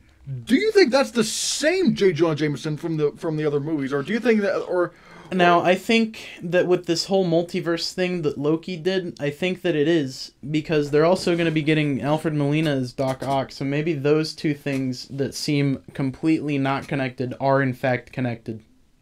Again, who knows? Who knows? That's just a theory. That's just want to replace J.K. Simmons as J.J. I can understand that, but that would definitely be a genius retcon, and you can have that one, Disney. Although I will say, did you know that Stan Lee originally wanted to be the guy to play J. Jonah Jameson for the first before there was any Spider-Man movie? But then he realized by the time they got to that one. By the time they got to the they're making the first one, it's like I'm probably too old. Yeah, I'm old enough to be Jonah Jameson's grandpa. Oh man! But then he later on said J.K. Simmons played the role better than I ever could. He nailed it, dude. He was so funny, and it's like trying to replace Hugh Jackman as Wolverine. Like you could do it, but It's just what was it? I think it was Mr. Jameson, your wife said she was in a car accident. Thanks for the good news. Actually, I don't know if it was a car accident or whatever, or I don't know what it was, but it was something bad involving his wife. He said, "Thanks for the good news." It's just I just love him so much. Regardless, I'm interested to see where this goes. But speaking of Marvel, the Emmy nominations came in. And there's a bunch of cool. Okay. The Emmy nominations came in, the Primetime Emmy Awards and whatnot, and there were a few that were worth noting. Like for example, I should say Loki is not nominated for any of these because technically that will qualify for next year's Emmys. Oh, okay. Yeah, but here are some surprising things. Like for example, WandaVision apparently has crushed it at the Emmys right now because It has 23 nominations, including some of the top tier categories, including what was it? Outstanding directing for a limited or anthology series or movie. Outstanding lead actor in a limited series, anthology series, or movie, Paul Bettany. Outstanding lead actress in a limited or anthology series or movie, Elizabeth Olsen. Outstanding supporting actress in a limited or anthology series or movie with Kathryn Hahn. And outstanding limited or anthology series. That is the Emmys. That is... wow. Like, again, that's just like a few. Dude, like, you were saying killed it, and I thought I was like, yeah, it's gonna get like 3 or 4. It's got 20, I was like, whoa. That is, I think it's like a literal paragraph of nominations. I mean, yeah, here's the thing. WandaVision got the second most nominations out of any programming this year. Like, holy shit. Yeah, a couple of them have tied for number 1, and we'll discuss that here in a bit. Okay. But WandaVision got number 2, which makes me a little bit sad that Falcon Winter Soldier only got 5. Yeah, that's still pretty good, but that's definitely not, 23 you said? Yeah, I mean, for me, I liked Falcon Winter Soldier more than WandaVision personally. See, for me, I agreed with you earlier, but that was kind of a lexical slip on my part. I would have switched around WandaVision and Captain America and Winter Soldier. I really like Falcon and Winter Soldier. I guess it kind of depends on the categories that you're swapping them for. Because I think for like production design and costume design, I think I've noticed that more or cinematography. I noticed that more in WandaVision, considering they had to get a little bit more creative. Okay, that's fair. But even then, with like, I thought again overall, I liked Falcon Winter Soldier more. Like, for example. Here are some of the nominations it got. Don Cheadle got Outstanding Guest Actor in a Drama Series, which is weird because he only had like less than 2 minutes, around 2 minutes of screen time, which is kind of funny. Or was it 3 minutes? I don't know. Outstanding Sound Editing for a Comedy or Drama Series, 1 hour. Outstanding Special Visual Effects in a season or a movie. Outstanding Stunt Coordination and Outstanding Stunt Performance. Wow. I think out of any of these, I would definitely say stunt coordination is... Oh, yeah. Like the fight scenes and the stunts in that show were excellent. Although I don't think it's going to win visual effects because that's going to go to Mandalorian. I agree. Sadly, I'd have to agree that Disney really kind of blew the money mother load on. They're blowing their money load on all of these shows. But yes, but you can really see it with the Mandalorian. Like, it has some actual like borderline theatrical level of VFX. Yeah, I would almost say that it was better, that the visual effects in The Mandalorian were better than a lot of the movies that came out in 2020. Yeah, dude, especially with the Luke Skywalker thing. Well, dude, that was... They don't know what happened. Fuck me. Edit it out. Put up the spoiler. Good. It's still up. Look, it's still up. No, I should have. Oh no. It's still up. No. Oh, fuck! I accidentally put your. I unmuted your mic. Oh, damn it! Damn it! It's okay. We can just put a. I guess I'll actually have to put a timestamp in the thing. You didn't do it last time. It's all right. It's all right. I guess I'll actually have to do it this time. Yeah, I really. That wasn't very poggers of me. Well, it wasn't very poggers of me. At least it was still there. I mean, damn it. Well, granted, like, whatever. Like if you, like, sorry people, I'm a big idiot. But yeah, Falcon Winter Soldier. Personally, I thought it deserved more Emmy recognition. I would agree with that.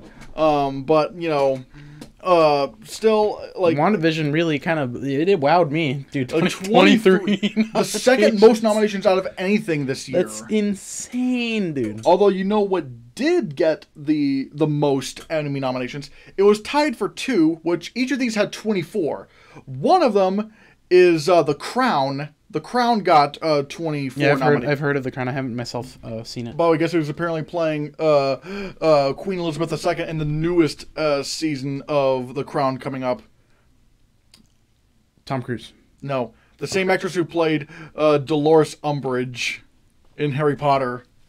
She's going to be playing Queen. Oh, yeah. That's a good pick. Oh, but here's the thing. Everyone on Twitter was just saying, "Oh no, it's not towards her as an actress, but it's like people are like, oh no, Dolores Umbridge is back." Yeah, because God save the Queen, isn't it? It's just because Dolores Umbridge is probably one of the most hated characters in Harry Potter. Although she's probably That's a good thing. Yeah, that's a good the thing. good kind of hate, not the Mary Jane Watson kind of hate. Not the terrible performance. No, such a good performance that you legitimately start to feel some vitriol. No, even though my problem with Mary Jane Watson wasn't even she was written to be annoying. Yeah, Kirsten Dunst, I had no problem with her. No, but the writing was pretty bad, and most of her lines were just But with Dolores Umbridge, you're supposed to hate her. You're supposed to hate. You I really would honestly say I think she's a better villain than don't get me wrong. I really do like Voldemort, but Dolores Umbridge is she's almost like Leonardo DiCaprio from Django Unchained, and how lovably despicable she is, and like how she just enjoys being so mean towards everyone. She made fucking she made Snape feel bad. She made Snape just go. See, here's how I like to look at it. Like Voldemort. You are sort of put off by him physically because of what he looks like. With Dolores Umbridge, she's like, it's her. She looks fine. She doesn't look like an evil, terrible human being, but she is. She acts like it. She has a smile on her face. Acts like it, and personifies she's the complete antithesis of a nice lady, which is 100% what she looks like, which I think adds to her because it's kind of like a Venus flytrap. Yeah, it's just a flower, but no, it's really a trap. It's a trap, and she's gonna tear you up. Yeah, and the worst part is like she's not even physically intimidating. She'll just hurt you with her words. That's what I'm saying. She'll use her words. I was about to say she'll do it with her mouth. She'll just. But that would have sounded inappropriate. Oh god. Oh. She'll just bully you. She bullied Snape and made him feel bad. Yeah, she broke Snape, man. She broke Snape. Like that takes some effort. She's just a bully. Yeah, but regardless, The Crown ties with another show for the most nominations with 24. Can you guess what the other one is? The Mandalorian? Yep, The Mandalorian. Yeah, The Mandalorian also got 24 nominations, including for the second year in a row, Outstanding Drama Series. Oh yeah. Which for the Emmys, dude, the writing in that show is fantastic. Oh yeah, the writing. But it's like for the Emmys, that's like the Emmys equivalent, like for being nominated for like the Outstanding Drama Series, Outstanding Comedy Series, or Outstanding Limited Series. That's like the Emmys equivalent of the Oscars. Yeah, that's like getting nominated for Best Picture 2 times in a row, even though you're only one movie. Yeah, or one show. Yeah. But regardless, The Mandalorian getting nominated for the second year in a row for Outstanding Drama Series. It's not gonna win. That's crazy. That's crazy though. Yeah, like obviously it's not gonna win. I think it's probably wait, what? I almost kind of want to hold on. I want to look up the. I actually do want to look up the Emmy nominations. Yeah, I can do it on my phone real quick. They're actually the thing is I'm looking for. I can text it to you on Discord. The thing is I'm actually trying to look for the actual ballot. Not the ballot, but I can text you. Oh, okay, never mind. Yeah, I was just gonna text you the website. Downloads, complete nominations list. Here we go. Yeah, let's look at what's nominated for Outstanding Drama Series. We could probably outstanding.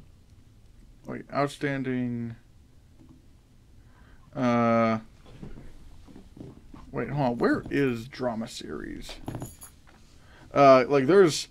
There's a lot. There's a lot of fucking categories. Wait, cinematography. Wait. Costumes. Sorry that if we're being quiet right now because we're looking. We're using that human evolved hunter vision to try to find a word against a solid background. Yeah. Where? Maybe it's closer to around here? Maybe?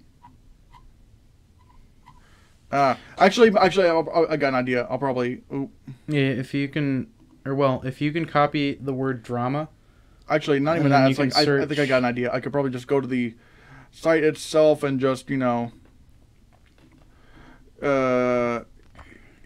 awards, nominees, winners, and whatnot. Yeah, outstanding comedy series, we have Blackish, Cobra Kai, Emily in Paris, Hacks, Pen 15, Ted Lasso, The Flight Attendant, and The Kaminsky Method. I've seen Cobra Kai. And drama series. Here's what's nominated for... Actually, before that, I'll go for limited or anthology series. Let's do that first. I May Destroy You, The Mayor of Easttown, The Queen's Gambit, The Underground Railroad, and WandaVision. That's a tough pick for me between The Queen's Gambit and WandaVision. I really liked The Queen's Gambit. That one was... that series was really good. I don't watch a whole lot of TV, so I can't really say, but there's... It's on Netflix, I think. Yeah. So you should check it out if you get the chance. I think it's either going to be The Queen's Gambit or The Mayor of Easttown, because people are saying that's people are actually saying that's Kate Winslet's best performance, period. There's also I May Destroy You, so that's being kind of popular. But still, and here's drama series. There's one of them surprised me that got on there.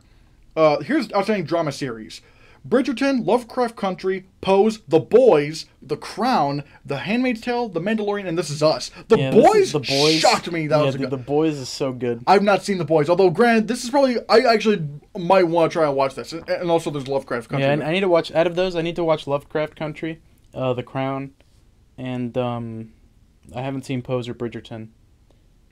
Have you seen This Is Us? No, I don't think I've seen that either. So, I need to check pretty much everything except for The Boys, Handmaid's Tale, and The Mandalorian I've seen. Again, I don't know if I'm going to be able to catch up on a whole lot of these, but... The Handmaid's Tale is going to be a hard one. That thing is like 3... I think it's going on its either 3rd or 4th season at this point. I don't know, but it's like The Boys. I might check that. Well, I'm actually kind of surprised it was nominated for drama. Although Grant, you've actually seen it. Would you say it's more comedy or drama? I'd say it's got a balance of both. I could see how you could probably see it getting on for either. It's like it doesn't really stick to one of those enough for me to classify it into either. There's a fair bit of like character drama and stuff and stuff between characters, but there's also a lot of... It's sort of like Black Klansman. It could go either way. Yeah, exactly. But I do want to try to check out The Boys, because even then apparently season 2 was released week by week. So that does give me a little bit more, because it does give me a little bit more time. Yeah, and whatnot. So it's like, all right. But The Mandalorian getting nominated for the 2nd year in a row for outstanding drama is a huge, significant thing for Star Wars. Let's see. I guess we might as well look at the main categories for like outstanding reality or competition program. Sure. Let's try this. I bet RuPaul's Drag Race is on there. Wait. Oh no, that's outstanding host. Sorry, oopsies. Whoopsies. Oh wait, there's three categories. There's structured, unstructured, competition. All right. Okay, here's outstanding structured reality program: Antique Roadshow, Property Brothers, Forever Home, Queer Eye, Running Wild with Bear Grylls, and Shark Tank. So yeah, there's that. Anything stick out to you there? I know what Shark Tank is. I do know that Mr. Wonderful is kind of a piece of shit. Yeah, he's a real piece of shit and kind of a scammer himself. I mean, not even like he's one of the rich people that doesn't really care about the poor and whatnot. He just like. I mean, I don't think a lot of them. I mean, I think Mark Cuban. I think from what I've heard, Mark Cuban. Mark Cuban's a pretty. It's cool. I haven't heard any controversial thing. I've heard that he's at least like a credible dude. Yeah. Their outstanding unstructured reality program, Disney's Becoming, which is, I think that's Disney Plus, Below Deck, Indian Matchmaking, RuPaul's Drag Race. Hey, I called it. And Selling Such. I've not seen RuPaul's Drag Race. I haven't seen it either. I just know what it is. My friend Mike. It's like it is like one of the big things right now. Yeah, my friend Mike and his girlfriend like to watch it. And there's outstanding competition program, Nailed It, RuPaul's Drag Race, The Amazing Race, The Voice, and Top Chef. Again, I've seen none of these. Top Chef. Is that the one with Gordon Ramsay? Finally, some good fucking food. I mean, he has so many. Gordon Ramsay has so many shows. Yeah, he's a powerhouse. He's like Guy Fieri almost. I think it's pronounced Guy Fieri. Yeah, I think I've heard him pronounce it that way. But yeah. Let's see. Short form comedy or drama or variety series. Let's see what this is. I like both of those boys, though. Every time I watch their shows, I get so hungry. And then I'm like, I can't even make these things. Why am I thinking about this? Outstanding short form comedy drama or variety series. Carpool Karaoke, Late Night with Seth Meyers Corrections, Rio 911, Tuning Out the News, and The Randy Rainbow Show. I haven't seen. I know what Reno 911 is. I've seen a couple of Randy Rainbow's stuff. I haven't. He like does like he does sort of like parodies of songs, but with a political context. Like for example, those he especially made a lot during the Donald Trump era, which. Yeah, some of them are pretty funny. Although the one thing I will say is that I don't know, he was kind of quiet with his singing, and so but regardless, yeah. Then there's I was saying short form nonfiction comedy, nonfictional reality series, Pandemic Video Diaries, Vaxxed and Waxed, Inside Pixar, Pose. Well, I guess there must be like a Pose thing. There's yet another Top Chef show. I don't know. Yeah. What was it? Animated program. They have. Let's see what they have for animated program. They have Big Mouth, Bob's Burgers, Primal, South Park Pandemic Special, and The Simpsons. I need to catch up on South Park again. I really like Bob's Burgers too. Big Mouth, I'm not that big of a fan of. I've never seen it, but the designs just throw me off so much. Like it's not only that. It's that too, and I don't want to sound like some filthy intellectual or something, but the humor is just super lowbrow, and I don't think it's that funny. Like South Park isn't exactly like apex humor either, but it's at least relevant and it's kind of like engaging. Again, I can't say anything about Big Mouth, so yeah. I haven't seen Primal. It's like Danny Tartakovsky thing. I haven't seen that either. But yeah, I've seen the Pandemic Special for South Park, and it was really funny. Yeah, I haven't. I'm excited for that. There's a sort of a sequel to that called the Vaccination Special, except vaccination. It also apparently makes fun of QAnon or something. Oh, dude, yeah, QAnon, the secret mole in the White House leaking the truth out to all of us Alex Jones watchers out there. Don't listen to QAnon or Alex Jones. Yeah, they're both. It's like poison for your brain. Yeah, they really are. Just kill you slowly. They really are. I'm trying to think of 100% of people that have died have thought about Alex Jones at least once. Maybe not Abraham Lincoln. Definitely Abraham Lincoln. That's why he died. Oh dang. Oh yeah. Here's best visual effects in a season or movie: Lovecraft Country, The Boys, Falcon Winter Soldier, Mandalorian, and WandaVision. Mandalorian's taking this easy. Oh yeah, I think so. So yeah. But I will say another one that I can just bring up right here is that Hamilton got quite a few nominations too. And Hamilton also it mainly got because it couldn't qualify for the Oscars, but it did qualify for the Emmys, and it got nominated for Outstanding Variety Special pre-recorded. That's cool. Yeah. And also, for lead actor in a limited anthology series or movie, both Lin-Manuel Miranda and what's his name? The other guy, Aaron Burr. Fuck. Yeah. I know what you're talking about. Leslie Odom Jr. Yeah. I think and a lot of the other actors got nominations too, including Renice. Who was the girl who played the one who sang "Satisfied," the black woman. I really wish you wouldn't be asking me. I'm horrid with actor and actress names. I think Anthony Ramos got nominated for supporting actor for something like this. But regardless, I love Hamilton was my #1 movie of last year. Yeah. I love the hell. Currently, it's still my favorite movie of the 2020s decade. Although, granted, we're not even 2 years in, so it's like. Yeah, but what are your thoughts on Hamilton getting? I think it deserves it for sure. I think Hamilton is great. It's got a lot of great and terrific music. B, it's fun to watch, and C, it definitely deserves some love from the Emmys. It's funny, it's heartbreaking at times. I am actually, and even for how old the subject matter of the musical itself is, it's still very relevant. Oh yeah, definitely. And yeah, this. It is a phenomenal movie. It is a phenomenal, and I think that speaks volumes about it. Honestly, just how relevant it can be, even though it's technically set 200 years ago. And it has a rapping. Because who would have thought that rapping Alexander Hamilton? Yeah, who'd have thought? Would have been that significant. Not Alexander Hamilton himself, probably. That's for sure. Yeah. I don't know. I don't know, but my brain's just going in a bunch of different directions. But it's regardless, I loved Hamilton. Thought it was great. Handmaid's Tale got a bunch of nominations too. Yeah, well, deservedly. So I'm not fully caught up with it yet, but what I have seen of Handmaid's Tale, I really like. I've seen up to season 2, I believe. Ooh. And it's a crazy show. It's a Disney show now. Yeah. Do you know what the premise of that show is? Yeah, you told me. Yeah. It sounds depressing as hell. It's depressing as crap, dog. It's like, I mean, it's okay. So it's depressing but uplifting, because if you think about it, it starts off in a pretty shit position. So the only way to go from there is up, and it does. But also, the only way to go from up is down, and it goes down, way down. And it's it's a great show. Yeah, I do want to try to watch some of these. Like I will probably try to watch The Boys at some point. Oh yeah, for sure. I do want to try to watch Lovecraft Country, especially. Me too. We should do that together. Although I will say, I'm surprised keeps getting snubbed out of the Emmys.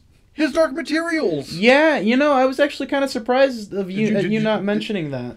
Yeah, did you see His Dark Materials? I haven't seen it yet, but I've heard amazing things about it. You need to see it. Like, the weird thing is, last year it didn't get nominated for Outstanding Visual Effects in a series, even though I'd argue, aside from The Mandalorian, it has like really good VFX. Like probably maybe some of the like. Again, aside from Mandalorian, I think has the best visual effects I've ever seen in a series. Yeah, same. His Dark Materials, I think, would be number 2, because holy shit, you need to see the bear in this thing. Like, because obviously, if you've seen the Golden Compass, there's a polar bear. Yeah. Oh my God, hold on. His Dark Materials. Shit, what's his name? Yorick Bernison. Yeah, this is from a TV show. Yeah, goddamn. It's the most almost looks like a real bear. It is the best looking bear I've ever seen in my life, and that's saying a lot because The Revenant had a pretty sweet bear, Sweet bear, yeah. Yeah, and also what was it called? The Jungle Book had a great bear with blue, but the Jungle Book had a great everything. Honestly, the big snake. Yeah, the Gigantopithecus. But his Dark Materials has the best CGI bear I've ever seen in my life.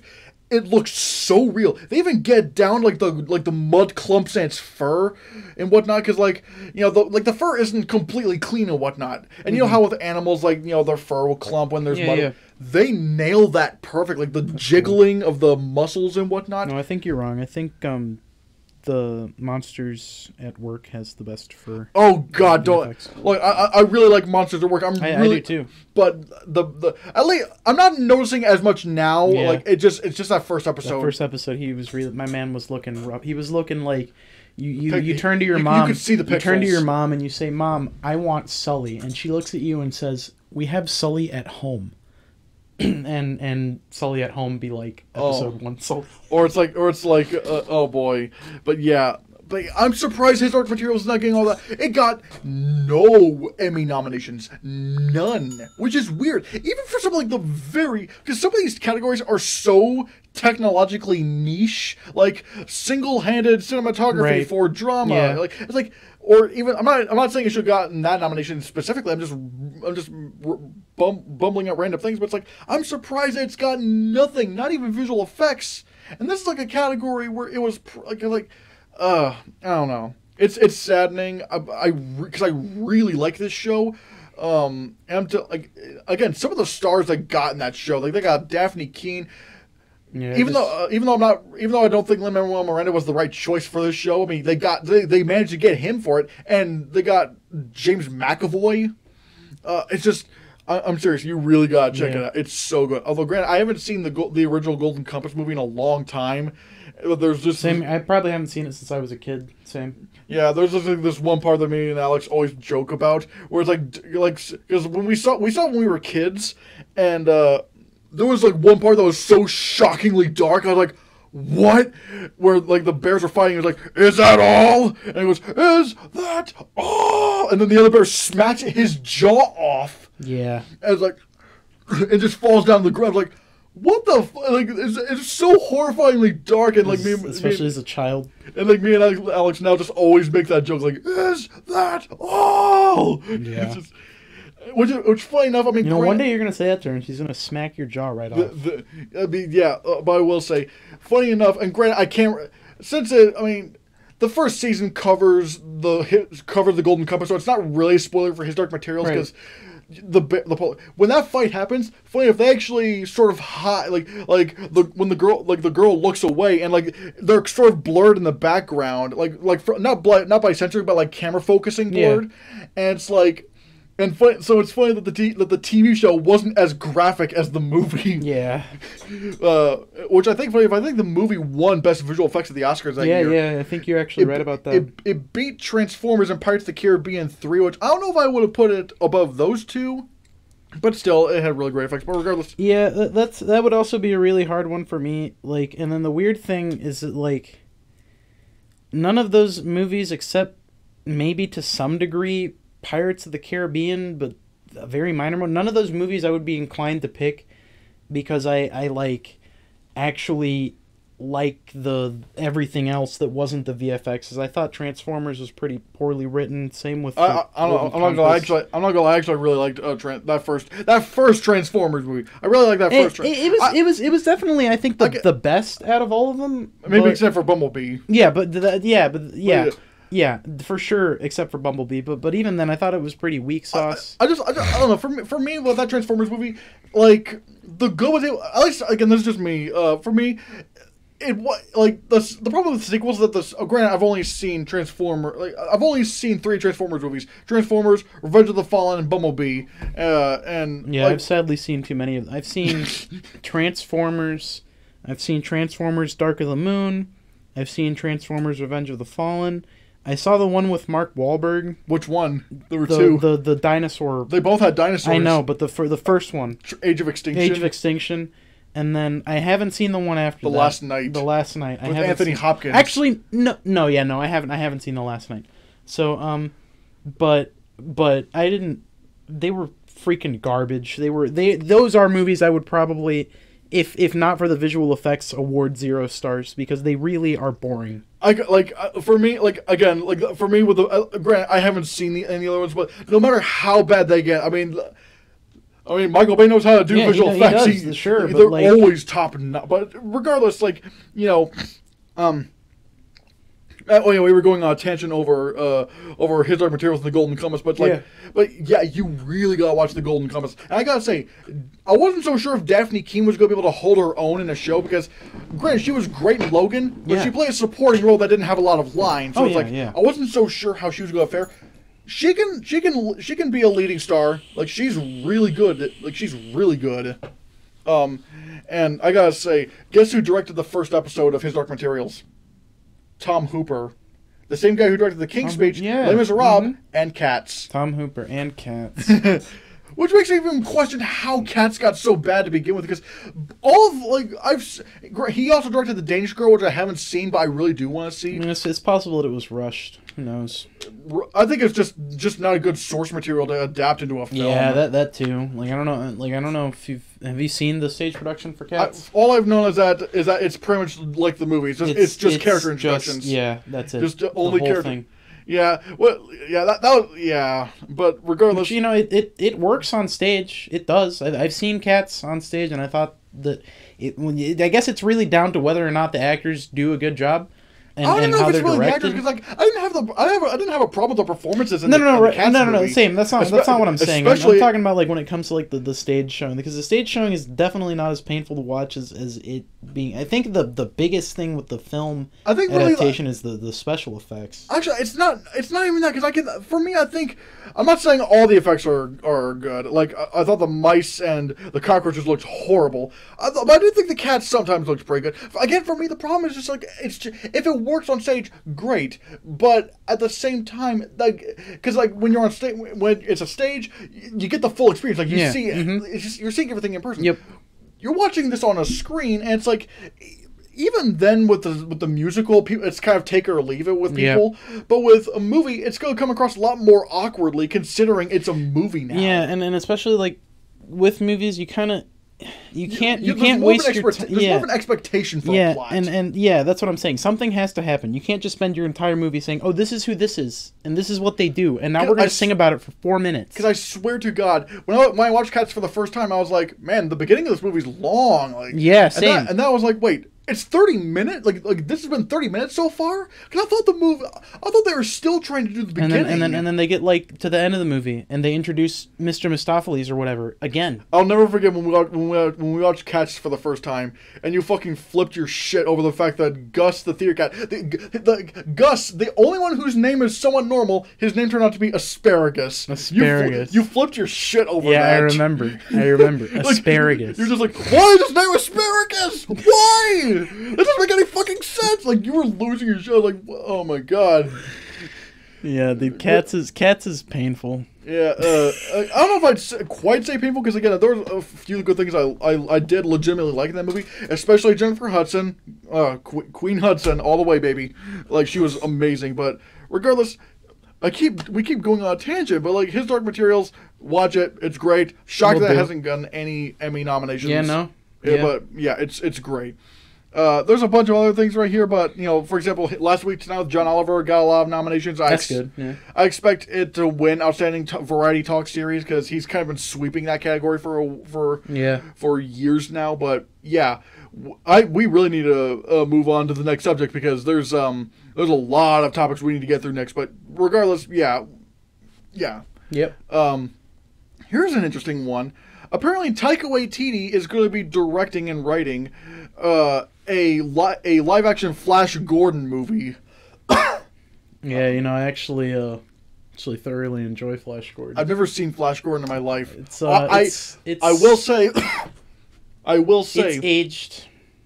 But no, here's the funny thing. Like, I actually read, like, it actually has really good reviews on Rotten Tomatoes. The soundtrack slaps. Oh, here's the thing. The soundtrack absolutely It was slaps. not until yesterday, which, okay, Grant, oh man, I almost want to try and get a drink, but I don't want to risk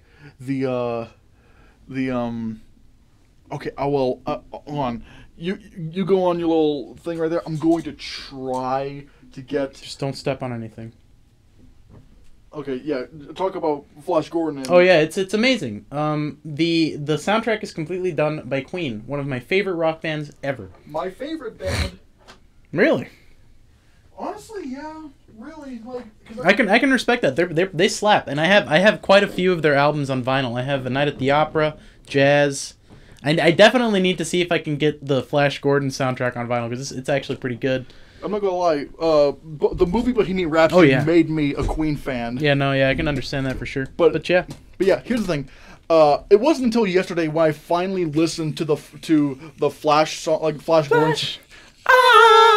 Savior oh my god! Even though, granted, there's not a whole lot of lyrics in that, it's mostly just kicks talking. ass, dude. Oh my god, the parts that do have singing, it's like, oh my god, it's so good. I gotta say, maybe when you say it's aged, maybe visually, maybe that's because they spent most of their budget on Queen. Yeah, dude, exactly. That's what I'm saying. And it was also made in like the mid-70s, but it's a great movie. I really, really, really enjoy it. I enjoy it so much that I'm pretty sure that's like one of the first movies I made Stephanie watch with me. I was like, "Have you ever seen Flash Gordon?" Oh my! She's like, "No." But the fact that them getting Queen to do that would be like for like this silly little B movie and whatnot. Yep. Like that'd be like trying to get like I don't know, Grant. I don't know who. That's like trying. It'd be like trying to get freaking Like, who's like the biggest band in the world right now? I don't know, BT. It'd be trying to get like BTS to make music for your YouTube video that 3 people are gonna see.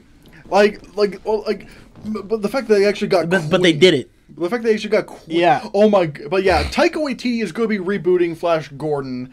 And that makes me happy. I mean, I'm sad because it's definitely not going to have a soundtrack. Well, I mean, here's the thing. I think, if I'm not mistaken, Taika Waititi said that if Freddie Mercury were alive, he would have had them do the soundtrack for Thor Ragnarok. Yeah, dude, I bet. Look, I'm just going to call it right now. You're probably going to hear that Flash Gordon theme song in this movie. I hope so. I hope so. That would make me kind of really happy. Wouldn't it be amazing if they actually got Queen and Adam Lambert to do like a new rendition of this? That actually would be fire. The only thing they would obviously be missing is John Deacon, but he doesn't play anymore, so... Yeah, but I mean, even then, like, you know, because like Queen still tours with Adam Lambert. I gotta say, Adam Lambert. I want to see them. I love Adam Lambert. Lambert, he's good. He's not Freddie. Like, no one can be Freddie Mercury, but damn it, damn, did they get close? Yeah, he like. I would actually die if they got. Something to believe because like I remember, like I first became aware of Queen and Adam Lambert when they performed at the Oscars that one year. Yeah. I was like, oh my god, this is so great. And it's like, you know what? Yeah, I would absolutely be.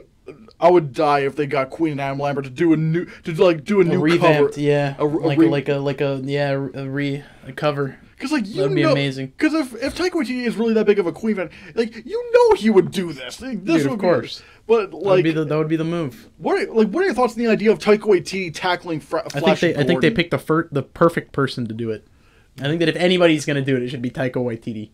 Yeah, because especially hearing how big of a fan of Queen he is, of course it should be Taika Waititi. He understood the whole point of of Flash Gordon. Yeah, because it was originally going to be animated, but it's going to be now live action. Which, granted, I think that works better for it. Yeah, especially because of like what the source material is. I mean, plus what's the how do I describe it? It's like I kind of like to see this stuff kind of come to life in live action and whatnot. Which, and plus, I mean, Thor Ragnarok was already kind of like Flash Gordon. Yeah, granted, sure. I haven't seen Flash Gordon, but it's like I've seen what was it? Like Ted did a whole thing. Yeah, with Flash Gordon, and they actually got the original TV on my penis.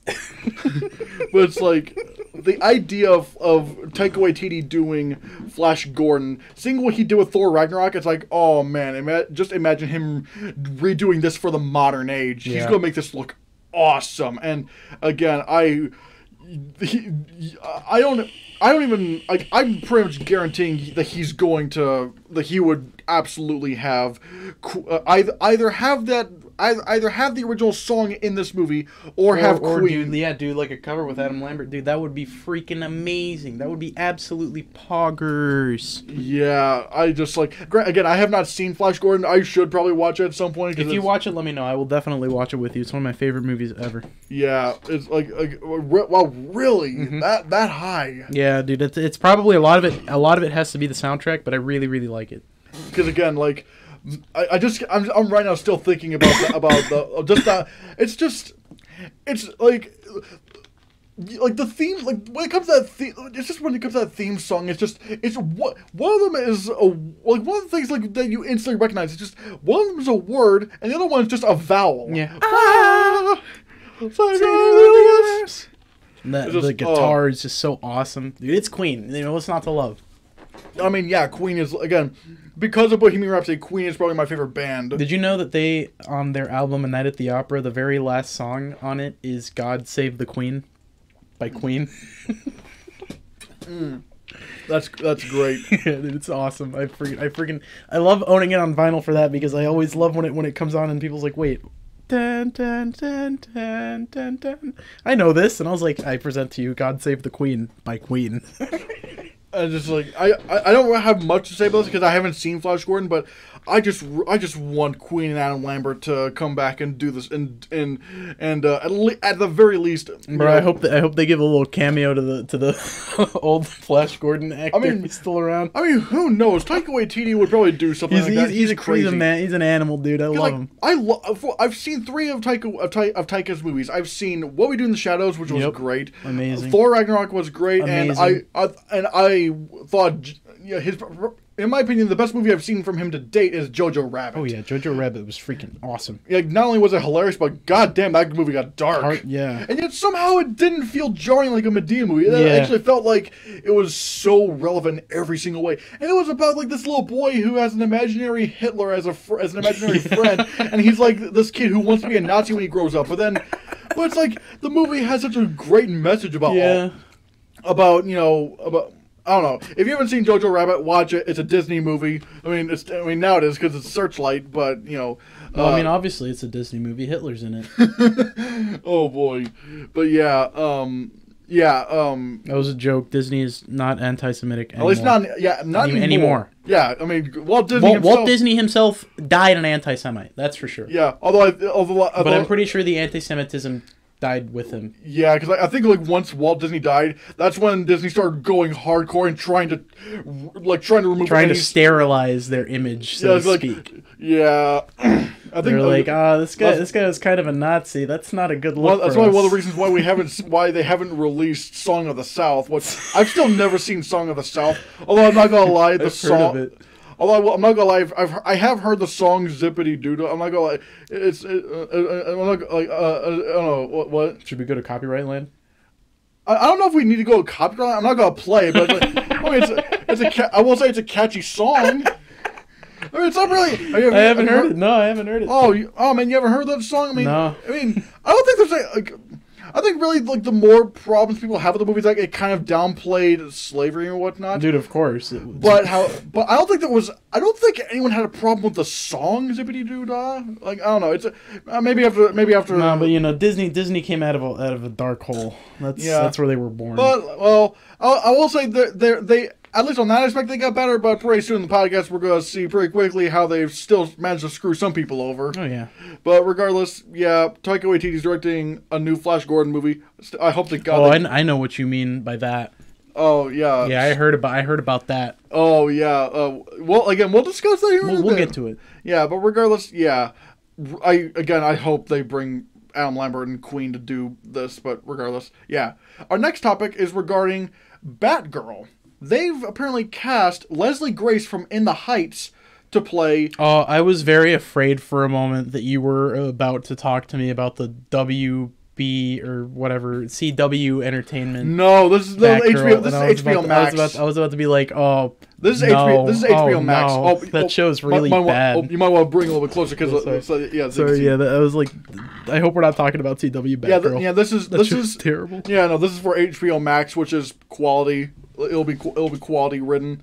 Although I will say, this is pretty interesting because like they actually had they considered a few other actresses for the role, for Batgirl. Obviously, yeah, you know her from In the Heights. Yeah. But one of the ones that was considered for the role of, at least one of the ones that was screen tested for Batgirl was Isabella Merced from Dora and the Lost City of Gold. Oh, although they misspelled Isabella, it's supposed to be one L, but whatever. I don't know why.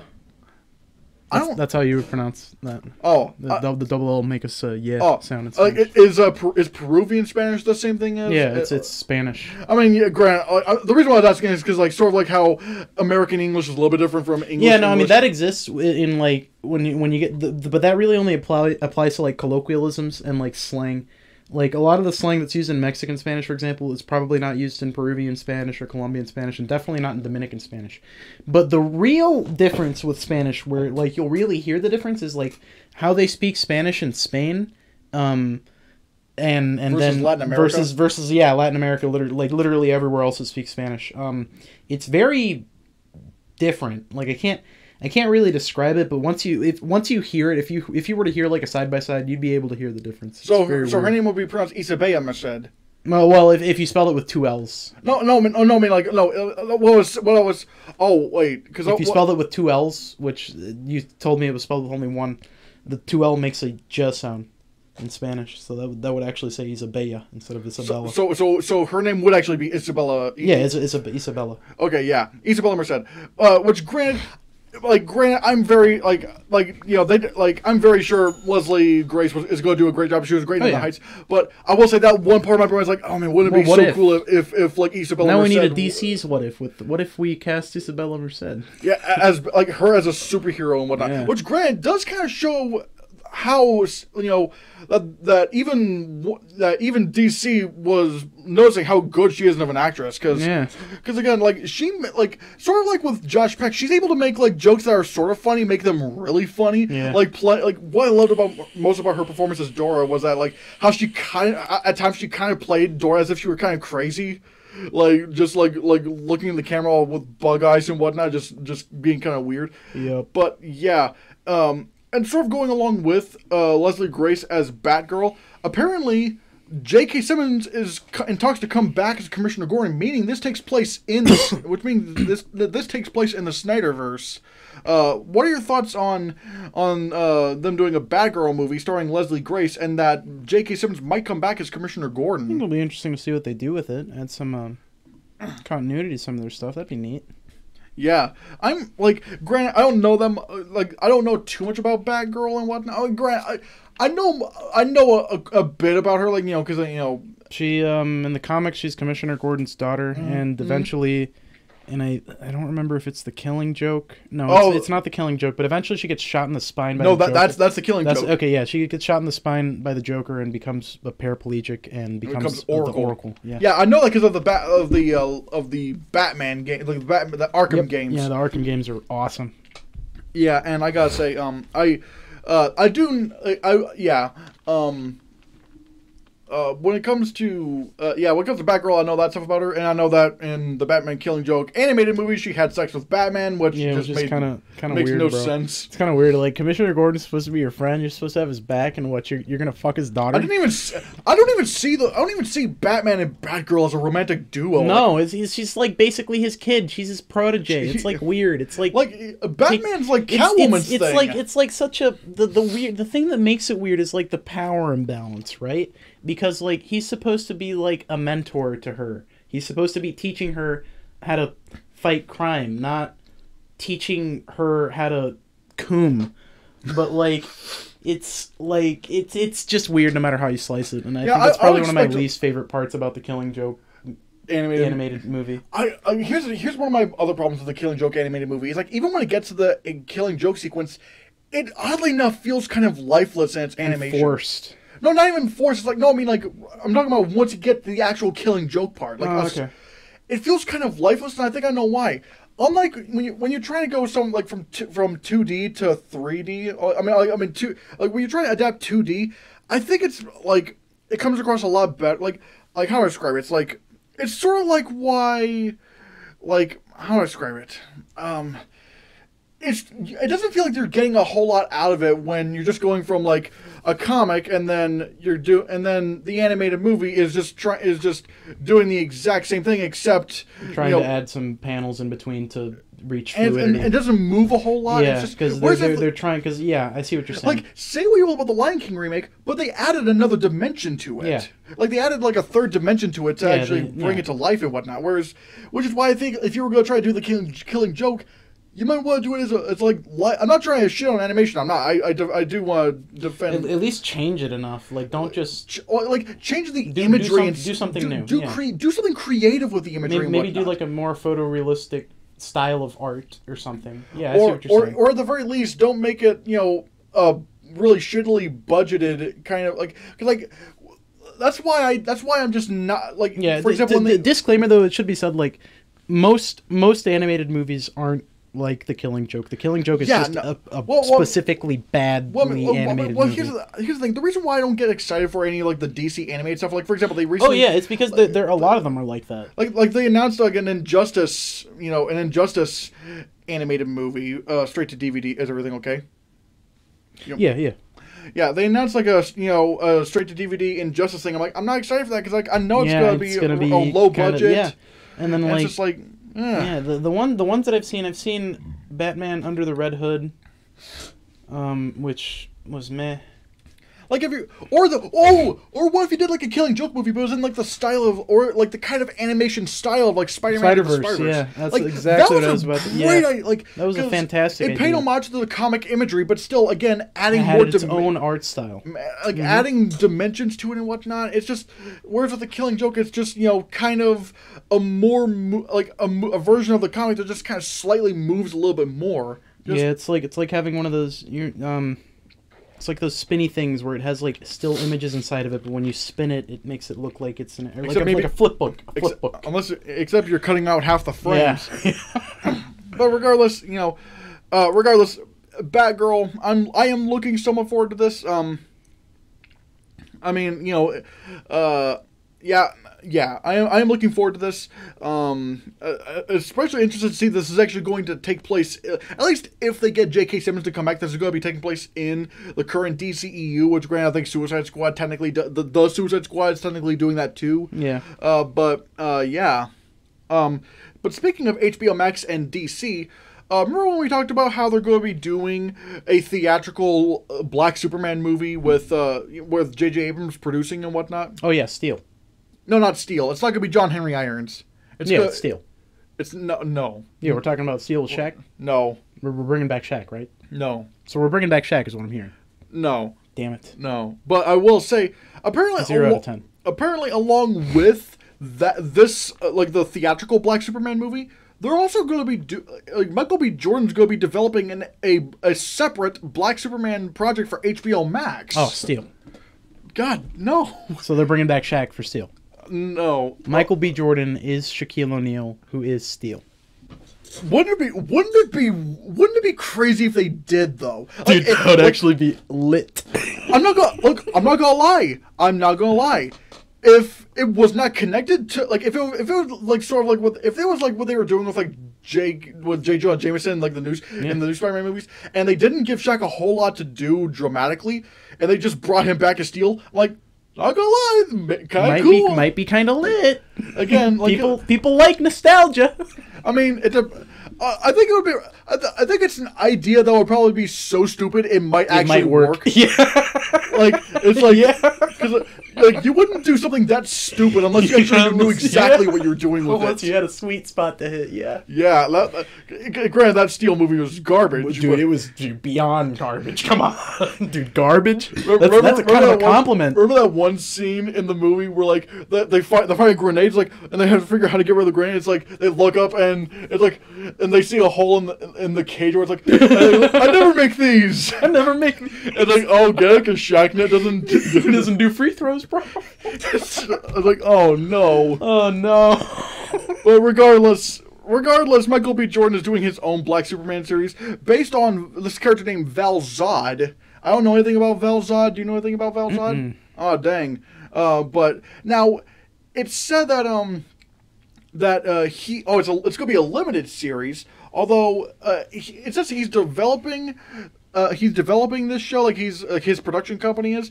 But however, it's up in the air as to whether or not he'll actually play Superman or not. Yeah, I hope he does. I mean, yeah, it'd be kind of cool, but it's neat that he's involved.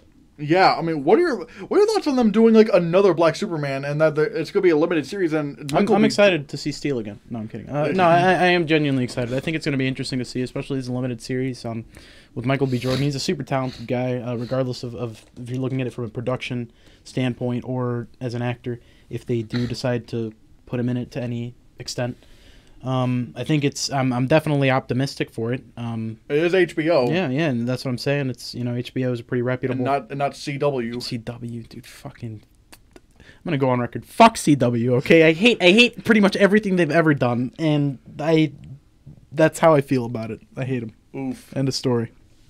But yeah, like I am looking forward to what they're gonna do with this other Black Superman story. Yeah. And honestly, I am kind of hoping that Michael B. Jordan stars in it. I mean, like, Michael B. Jordan is stupid good of an actor. Oh yeah. Oh my god, honestly, his performance in Black Panther might be the only Marvel Cinematic Universe performance I would probably give an Oscar nomination to. Yeah. Like, he was that good. Like, I mean, hell, he was phenomenal. And the fact that he's wanting to do Superman, that's interesting. Like that, again, it's just granted, like, there's not a whole lot of other, nothing. There's not a whole lot of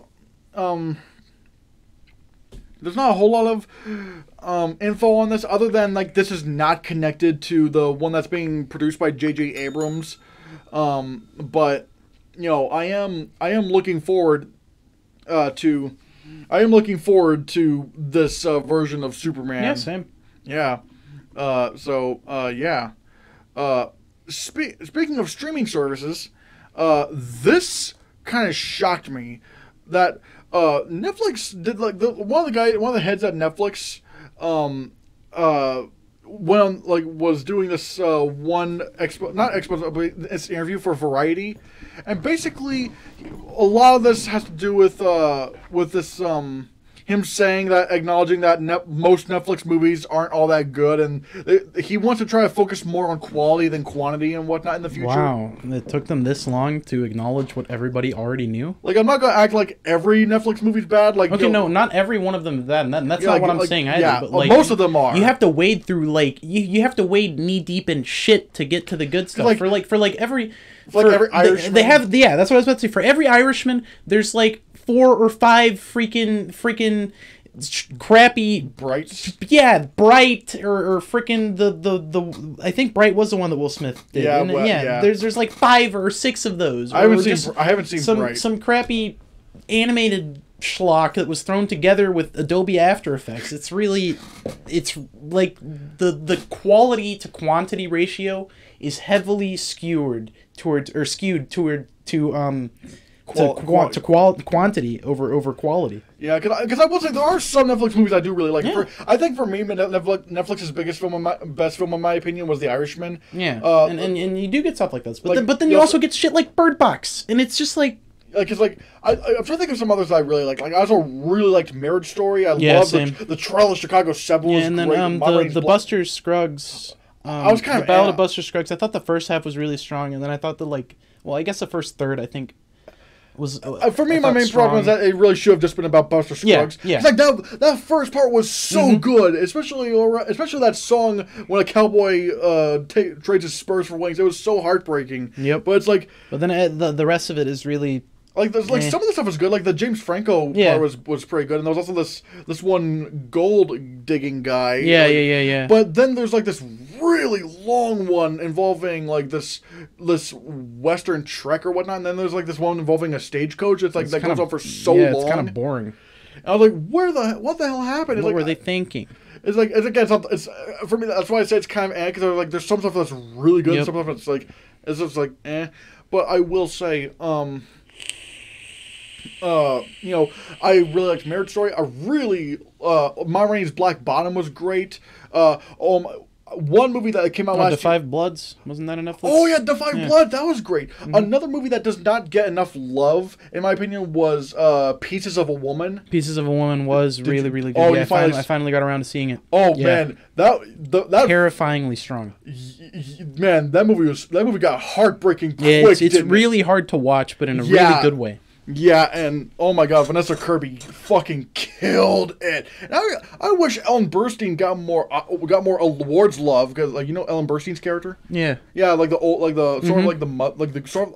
mother figure is what I would sort of I think she played Vanessa Kirby's mother, but I wish she got more love and whatnot. But regardless, Pieces of a Woman was phenomenal. But they just don't have enough stuff like that. Oh, I forgot. That's the problem. Also, the Two Popes. Yep. The Two Popes was also phenomenal. But they don't have enough stuff like that. Like for every one of those movies, you get like 10, 20, maybe even 30 that are like bright or just really lazy pieces of garbage. Which is why I think that's one of the main things that this guy was saying. Like the head of Netflix saying we want to try to focus more on quality than quantity. And one of the things he said that they're doing, he is desperate to get Christopher Nolan to do his. Good luck.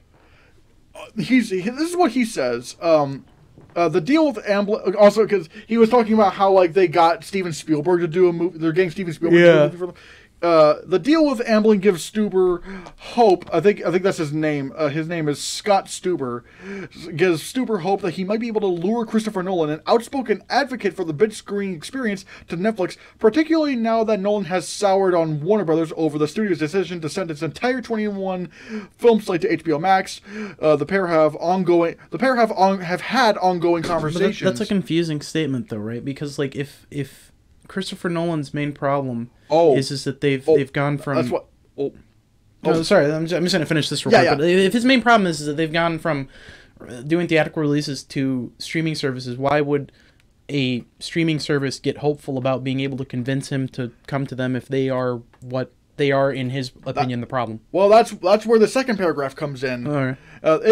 He says, if and when he comes up with this new movie, it's about can we be a home for it and what we would need to do to make that happen, says Stuber. He's an incredible filmmaker. I'm going to do everything I can. In this business, I've learned you need to have zero ego. I get punched and knocked down and get back up. Basically, he's saying we will do anything it takes to get Christopher Nolan to do a movie with us. Here's the thing, unless Netflix has the ability to release things exclusively into theaters, I don't think there's anything they can do to get Christopher Nolan. That's what I'm thinking.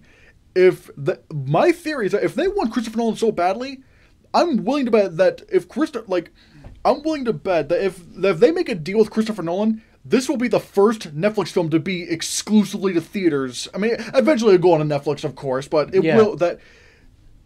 If he is being true to this, saying I will do anything I can to get Christopher Nolan to do a movie for us, if he's willing to go, if he says he will do anything, he probably that means they will probably put this in theaters, like a proper big theatrical experience. Right, but see, here's my problem, or where I see a problem. So it's not like HBO Max is even saying that they're only going to be releasing. I think one of the main problems that Christopher Nolan had was he did HBO Max never told any of their filmmakers that they were going to be doing. Sure, and that might be a problem. But even if you tell them, obviously he didn't like it, so it's completely probable that he still would have decided to part ways with them if that's what he's doing over this. So here's my problem. So would that not what's that going to do to Netflix if they have to resort to doing actual theatrical releases, which will mean that they won't be able to immediately put the movie onto Netflix, which is the thing that people like about Netflix, having it immediately and comfortably available. If what you're basically saying that to attract these big directors, we're going to have to give them theatrical releases, wouldn't that just mean that you failed as a streaming service and have now resorted to have to become a studio? They didn't say anything about that with Steven Spielberg or whatnot. I think right now this whole thing is only about Christopher Nolan, and I'm saying Christopher. What I think is Christopher Nolan might be the one-off thing, or the rare thing, because Christopher, if there's one director you do not say no to in Hollywood, it's Christopher Nolan. You don't say no to, if he demands something, you give it to him because he's proven his success. I think it just depends on Netflix's willingness to release something in a theater. I think if they're not willing to do that, then they're just not getting Christopher Nolan. I'm gonna take Scott Stuber by his word. If he says, if he says,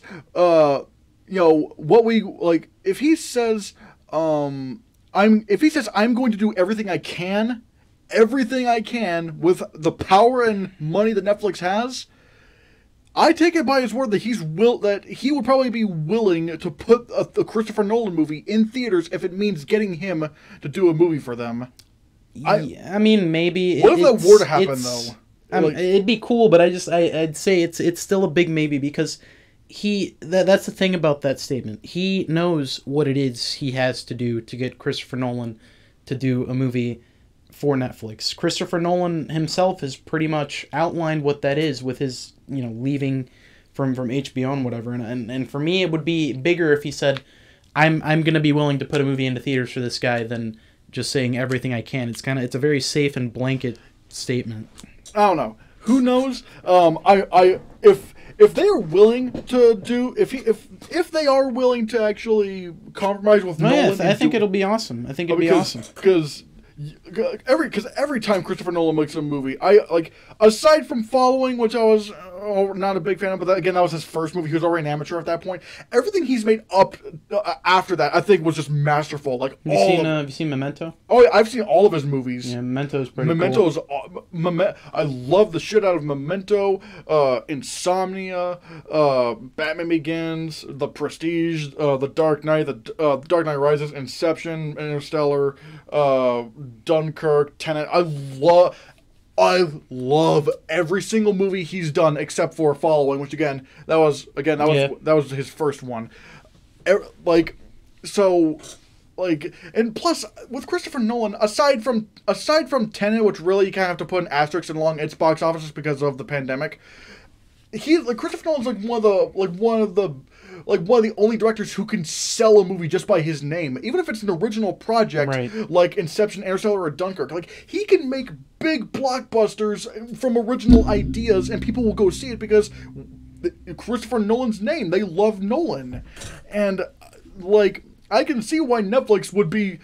That's why I believe him when he says that he would be willing to do anything, because Christopher Nolan has that trust with the audience. He knows how to deliver big, explosive entertainment from just an idea in his head. Yeah. And just, because it'll definitely be what they need to dig themselves out of the trash heap that is Netflix's movie selection. Yeah, because, hell, even Spielberg can't really sell a movie anymore. I mean, I'm not saying his movies are all going to be bombs, but it's his name itself won't. Yeah, I mean. Everything okay? Yeah, it's just my diabetes machine. Yeah. Yeah, because what was the last real big budget blockbuster that Spielberg even did? Ready Player One, which again did well, but I'm just saying, for example, the BFG didn't do well. Mm-mm. That's what I'm saying. His name doesn't always carry the big box office dollars. Nolan does. Who else on Dunkirk you know, this Real talk, did BFG just stand for Big Fucking Giant? Big Friendly Giant. I mean, why? It's a rated PG movie. Why would it be fucking big fuck? Oh fuck! Everything okay? Yes, it's my diabetes machine. Oh dang! Do you need a Mountain Dew Zero? Actually, when there's no No, calories. that wouldn't help me. Do you want an ice cream sandwich? Yes. All right. We will pause. We'll be right back. Yep. But yeah, like with Dunkirk. Dunkirk is like just this, World War II movie. No one thought it was going to make that much money. Yeah, it made $500 million Yeah, worldwide. because it was fucking awesome. It was literally freaking awesome. It's my second favorite Nolan movie after The Dark Knight. But yeah, if Netflix actually manages to score a deal with Nolan and probably put up a movie in full wide release, this will be a big win for them. This will be a huge, massive win for them. Mm-hmm. Maybe, hopefully, we'll start them on the track to realize that they should do this with... Oh, shit. I'll get that. But more than just, like, they should be willing to bend their backs for more directors, Uh-huh. Depending on who the director is. Yeah. I mean, like, you don't want to give too much freedom to, like, I don't know, let's say M. Night Shyamalan or whatever. But, like, someone like a Nolan or a Tarantino... Whoever directed the 2016 Ghostbusters, I just had their name in my head. Paul Feig? Paul Feig. I mean, yeah.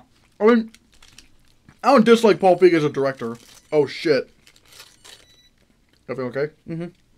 All right. I'm just going to do that for a bit, but I'll be good. But I liked, what was it, Bridesmaids? Bridesmaids. But I think that's really the only movie of his that I've seen that I think is worth a shit. I don't know, I actually liked his Ghostbusters movie, which, funny enough, that kind of segue... Actually, wait, no. Oh, wait, no. We'll be talking about Ghostbusters a little bit later. But,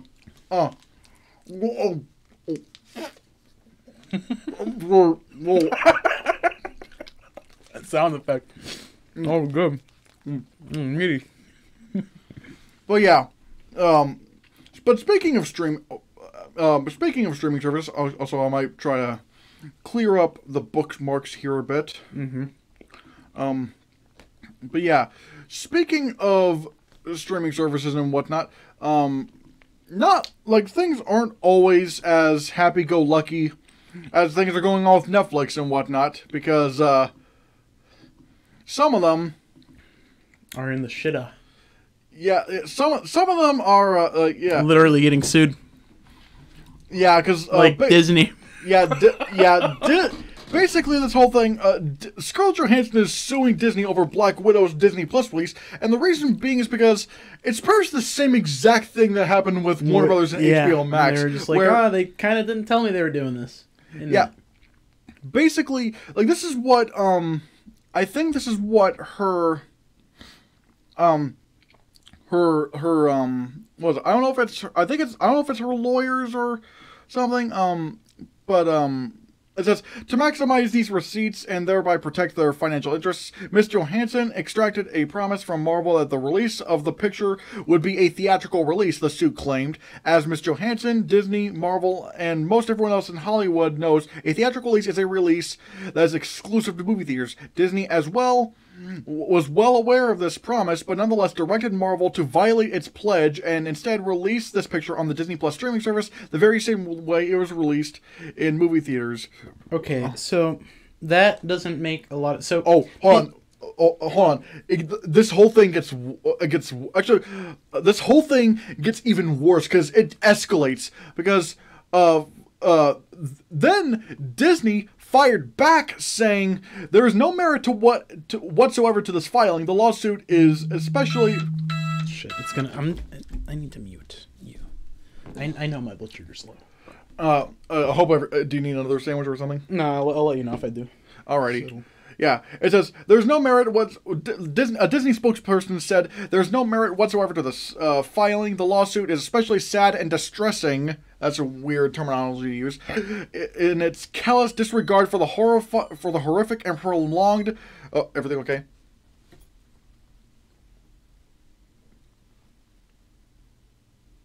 Yes. Alrighty, because this part is really important. It says, it is especially sad and distressing in its callous disregard for the horrific and prolonged global effects of the COVID-19 pandemic.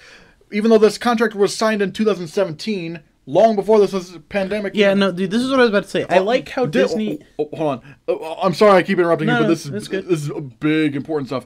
Disney has fully complied with Ms. Johansson's contract, and furthermore, the release of Black Widow on Disney Plus with Premier Access has significantly enhanced her ability to earn additional compensation on top of the $20 million she has received to date. So not only did they completely disregard the fact that that this whole contract was signed before COVID, but they also just said what her salary. They just laid out to everyone, "Hey guys, she made $20 million. Do you really want to feel sad for her?"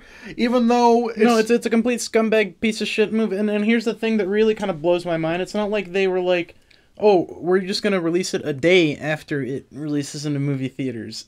It's not. They just completely disregarded the contract that they signed with it. They were just like, "Oh yeah, fuck it, we're gonna do what we want." Because here's the thing: people were saying the exact same thing about people. What I'm about to say, people were saying the exact same thing about the whole HBO Max debacle when their talent rightfully got pissed.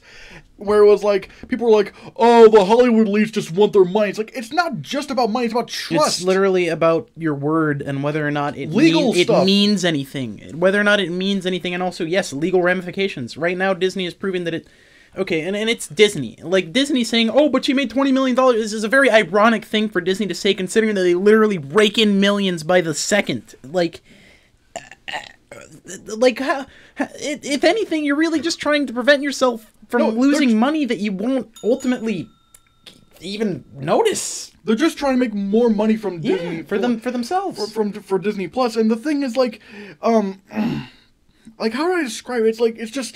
It's like it's wrong on two fronts. Because here's one thing. It would be one thing if they had amended the contract and adjusted for the Disney Plus revenue for her. If they consulted but they literally were just like, "Oh yeah, you're only gonna get the theatrical dollars, and fuck you, we're releasing it on Disney Plus anyhow."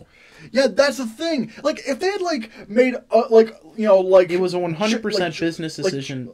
If they did things like try to control what was it, consulting with her legally and whatnot, or amending the contract, amend the contract, buy her out of the contract. That would have been completely fine. Do that. Don't backstab your talent. Yeah. Because then, you know what, dude? Whenever you ask them to work on other stuff, they're gonna be like, "Yeah, you remember that time where you fucked me?" Because I remember. And they're not going to want to work with you. That's why Christopher Nolan walked away from Warner Brothers. Do you realize how big of a mistake Warner Brothers just made when that they pissed off Nolan? Why burn a bridge when you can just throw money at it? Money that you totally 110% have being Disney. I don't know. And the thing is, this is all because I thought, this new CEO of Disney, Bob Chapek, Bob Iger would have never done this. Yeah, and Bob Iger, he's a weird guy. He's done some strange things with opening Disney parks places, but that's about it. I mean, here's the thing. Bob Chapek, he was the guy in charge of Disney parks. And now he's the CEO of. So you want to blame all that stuff? It's all coming together. Yeah, it's full circle. Whoa. Yeah, I don't know why. Why is Bob Chapek the big guy at Disney right now? Bob Iger was solid. He was solid. Why? I mean, granted, I get why Bob Iger might want to step down, but it's you couldn't have picked anyone but who actually gives a damn about the media, because here's the thing about Disney. Yeah, they have parks. Yeah, they have stores and whatnot. But Disney is primarily an entertainment company. Yep. That's why I'm more comfortable with Warner Media going over to Discovery than AT&T, because Discovery is a media company. Yep. With Disney, get someone who knows media and whatnot, not the guy who runs the Disney parks, who even then people criticized his work on the Disney parks. And by the way, you know who else was pissed off at this whole situation? Who? Big man himself, Kevin Feige, was not happy with this at all. This is what this apparently this comes from this place called What I'm Hearing, and that may sound like a very not well known source, but the guy who runs the site is Matthew Baloney, who Baloney. I'm sorry. I really tried hard not to. It sounds like baloney. Yeah, but here's the thing. Yeah, it sounds like a nobody knows like I mean, like the Yeah, site. yeah. What I'm I'm hearing, hearing, yeah. it sounds like this website was like, okay, no one knows what the site is. Matthew Bologna was from the Hollywood Reporter, which is okay, very yeah. I and know Hollywood what that Reporter is yeah. really reputable. So you could probably take what this guy's saying to the bank. And he said this is what he was told. Feige is a company man and prone to cooperate, and prone to corporate showdowns or shouting matches. But I'm told he's angry and embarrassed. He lobbied Disney against the day and date plan for Black Widow, preferring the big screen exclusivity and not wanting to upset his talent. Furthermore, the report says that when shit hit the fan and the movie started tanking and Johansson's team threatened litigation, Disney tried to get Disney to make this right with her. So even they pissed off Kevin Feige with this whole thing. Even Kevin Feige is not okay with this. It's like almost that's the wrongest they could have gotten. Like they had one thing that they really just shouldn't have done, and they just decided to do it.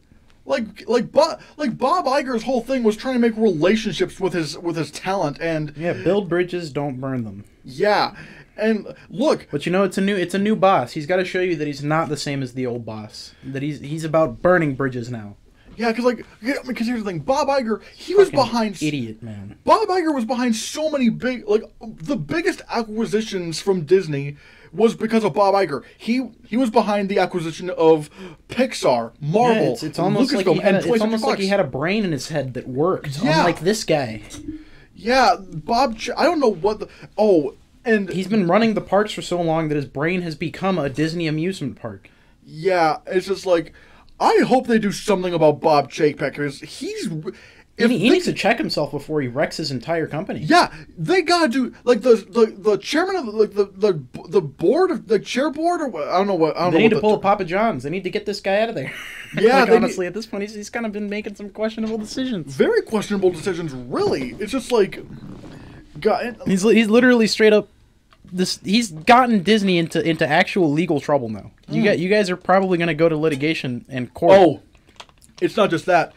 Other stars who have been involved in other day and date release plans on Disney Plus, like Emma Stone, are considering filing suit too. So how does this affect like Florence Pugh and everyone else that was involved with this movie? What did their contracts look like? I have no clue. Is this what I want to know? Like she can't be the only one that's getting stiffed by this.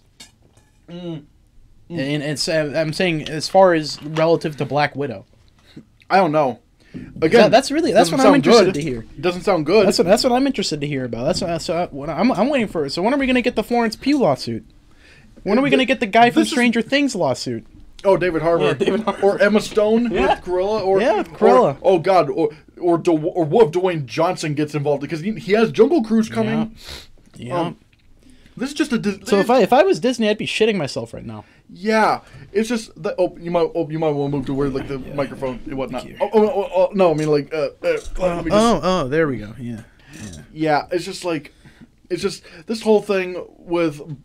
It just looks bad. It makes you look bad. It's not a good look for you. Yeah, at all. And here's the thing: last year they had a complete restructuring of Disney, where like there's the production branch and the distribution branch. Basically, meaning like basically this whole new distribution branch of Disney. Before a project gets made, they now decide where is it going to go and whatnot. And it's like basically they're putting everything into streaming right now. Which I get that, but it's like there's got to be a better way to do it than this. There definitely is. They just decided to. And apparently from other reports, it's made things so like this whole restructuring of Disney has made things so confusing. Oh yeah, I bet. To work there. It's just like, regardless. I hope they get something straightened out. I don't like calling for people's jobs, but this is not a good look for Bob. Yeah, he needs to change or leave. Chapek. He needs to change or leave. He needs to really pull his head out of his ass. This is exactly what I'm talking about. Like, why would don't get people who don't have experience in a certain thing, like be in charge of that thing. Again, there's probably something behind it. There's always someone saying or doing something to get somewhere. I bet you it's some kind of. It's got to be related to someone, or he knows someone, and that's the only reason he got the job. I don't know. I don't try and make those kind of claims. No, I mean I'm not saying, but I'm just. I think it's just a case of a poor choice of leadership. Really, I'm just saying there had to have been other choices. I don't know. I don't know. Again, I don't know. But basically what I'm saying is like just get someone who's a media guy, a guy who's experienced in entertainment to actually, you know, work the entertainment field. Again, because you saw what happened with AT&T and Warner Media. Like I'm not saying their movies got bad, but like the way everything was structured and whatnot in terms of like, you know, the leadership was just messy. Like the whole HBO Max thing. Like, bless you. Thanks. I mean, it was a burp, but yeah, I know. All right, yeah. Sorry, but regardless, yeah, this is not a good look for Disney At all. Yeah, and again, they pissed off Kevin Feige, and if like they've already seen what Kevin Feige's like when they pissed him off once, like with not pissed, like at least when he was pissed off with, you know, with Ike Perlmutter, the former head of Marvel. It's like, oh god, like I just hope they do something to resolve all this and whatnot. But yeah, any final thoughts on this subject? I don't like it. I think Disney has shit the proverbial bed. Yeah. Regardless, yeah, this is a whole mess, and yeah. As for our final 3 topics, we're going to be heading into copyright land for... I'm going to get on the bus! Go roll straight into copyright land. It's going to feel really good! Yeah, the first movie we're going to be watching a trailer for that we'll go into copyright land for, and then we'll get your first reaction, because I don't think you've seen any of these trailers. Nope. I purposely didn't watch them so that you could get my reaction. Yeah. I did it on purpose. Yeah. And the first one we're going to be checking out is Jackass Forever. And it actually was kind of hard because Reddit kept showing me threads and posts with these trailers, and I was like, nah, I can't click on that, dog. Yeah, so we'll go ahead into copyright land real quick. Basically, we're going to pause it, and then, you know... I'll be right back. We're just going to go to New Mexico copyright land. You know, the laws are different there. Yeah, here we go. It's not like old Mexico. Here we go. And boing, we're back from copyright land. Copyright land really hit different this time. What are your thoughts on what are your thoughts on the trailer for Jackass Forever? Well, you know, I kind of have to give a disclosure. I'm biased. I like the Jackass movies. I think they're hilarious. Yeah, I think they're just like there's no plot or anything like that. Here's the thing. You know, I will say it's just a bunch of dudes hurting themselves. I will say the first. I do like the first two, although I will say there's some stuff that's a little bit problematic. Like sometimes you see like a Confederate flag helmet, and the second one has this has like the taxi gag. May not have aged very well, but overall, you know, what stuff does work, and by the time you got into Jackass 3, they didn't try. They really refined it. Yeah, and then you get to Bad Grandpa. Bad Grandpa was that's my favorite out of all of them, bro. That one was a ride, a real ride. Like, I actually recently watched them, rewatched them and whatnot, and I gotta say, like, the stuff that's funny is so funny. Super funny, yeah. Yeah, and funny, Bad Grandpa was actually nominated for an Oscar. Yeah, I know that. Yeah, and hairstyling. But yeah, no, I thought the trailer looked like more Jackass, which is great. But they were really kicking it up a notch. I'm not gonna lie. I saw a guy get bit in the face by a snake. Oh, but here's the thing. Before I saw this trailer, I wasn't so sure how excited I was gonna be for Jackass Forever, because like these guys are getting old. Well, like, what are they gonna do? But I will say, they're still doing some they still are doing some insane stuff. Like, for example, like Johnny Knoxville fires himself out of a fucking cannon.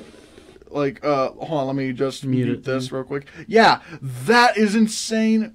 Also, what I've noticed that they're also adding in some younger blood. Yeah, Eric Andre. Oh yeah, they got Eric. Yeah, they got Eric Andre for this, which that is perfect. That is exactly who you need, bro. Eric is the Eric Andre shows. Yeah, and they also got a couple of other guys. Like you saw this one black guy that was on there. I think he's like one of like the big. I don't know how much of Jackass Forever Eric Andre's gonna be in. Maybe for like maybe 1 or 2 segments. But they got 2 new guys. One of them is like this one guy. I don't know what his name is. But then there's this other guy, and his name is Poopies.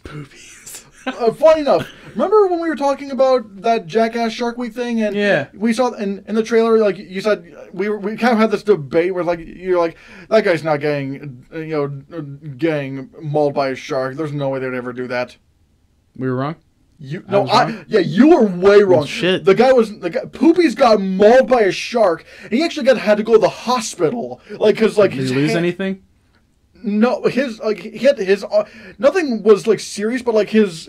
Oh no, well, I think it would have been serious if they didn't get him to the hospital. Like they actually had to like halt the whole bit, like and get him over the like his hand was in a cast and everything. Everything okay? Yeah. Do you need anything else? No, we're good. All right. But yeah, he had to actually go to the hospital. That's how bad it got. But I gotta say that this is a great idea, adding in some of the old favorites like Steve-O and Johnny and whatnot, but also mixing it in with some new people who can take some of the harder hits. Because like I think Eric Andre's like 38, like he's still got a few years in him. Johnny, I gotta say Johnny Knoxville's also like, how do I describe it? Like Johnny Knoxville, I will say.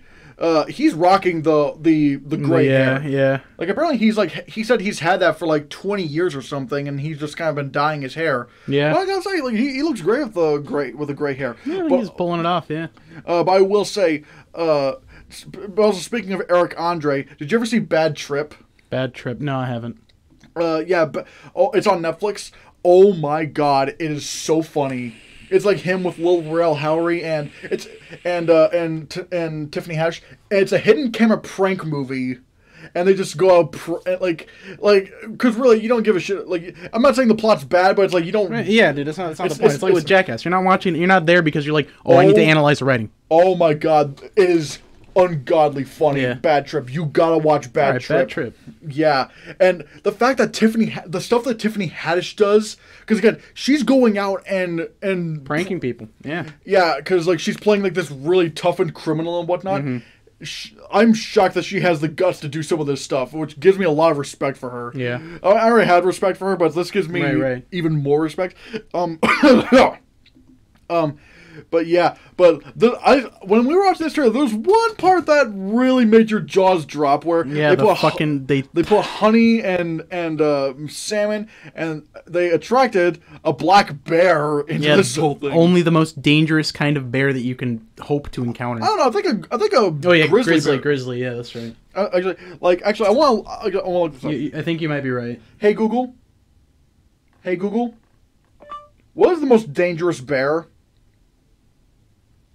According to Britannica, grizzly and polar bears are the most dangerous. I knew about polar bears, but yeah, grizzly. Brown bears and American black bears have also been known to attack humans. Yeah, I mean, granted, you still don't want to. No, you don't want to be covered in food near a bear ever. Like that's the last thing you want to be. No, I think it's on a chain, so maybe it's not gonna be able to get to him. Dude, either way, it's in the same room, and he's covered in honey and salmon. They're two. It's like it's two favorite things in the universe. He's gonna be Leonardo DiCaprio here in a bit. Yeah, dude, I'd be shitting myself. But man, this did give me a lot of confidence for Jackass Forever. Too, yeah. I was kind of skeptical about it at first. Again, they're geting old. Yeah. I know Bam is not going to be in it because again he's a crazy drug addict. But again, how do I describe it? It's like I get why why he wanted. Basically, it's the drugs just do some really shitty things to you. It's being addicted is a horrible thing to witness. It's like horrible thing to have happen to you. Because I'm willing to bet deep down he wants to get clean, but it's like his body just won't let him do that because of the drugs. Because he's physically addicted to them, and it's hard, dude. It's not easy to do, and it alters your brain chemistry permanently. And really it was all because he was really didn't you say like he was really depressed after Ryan Dunn him died? And Ryan Dunn were like this. They I'm pretty sure they were friends since like childhood, and I can't imagine that losing him was easy. And also the way Ryan Dunn died. I mean, you can technically say that he lost a fight with alcoholism. He died drunk in a Porsche.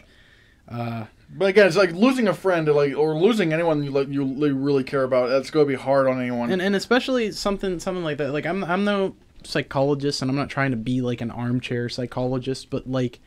I can imagine that to some degree Bam felt at least partly responsible for Ryan Dunn's death, because a lot of their lifestyle, at least on TV, was partying, skating, and he died partying, bro. What can you say? Yeah, but again,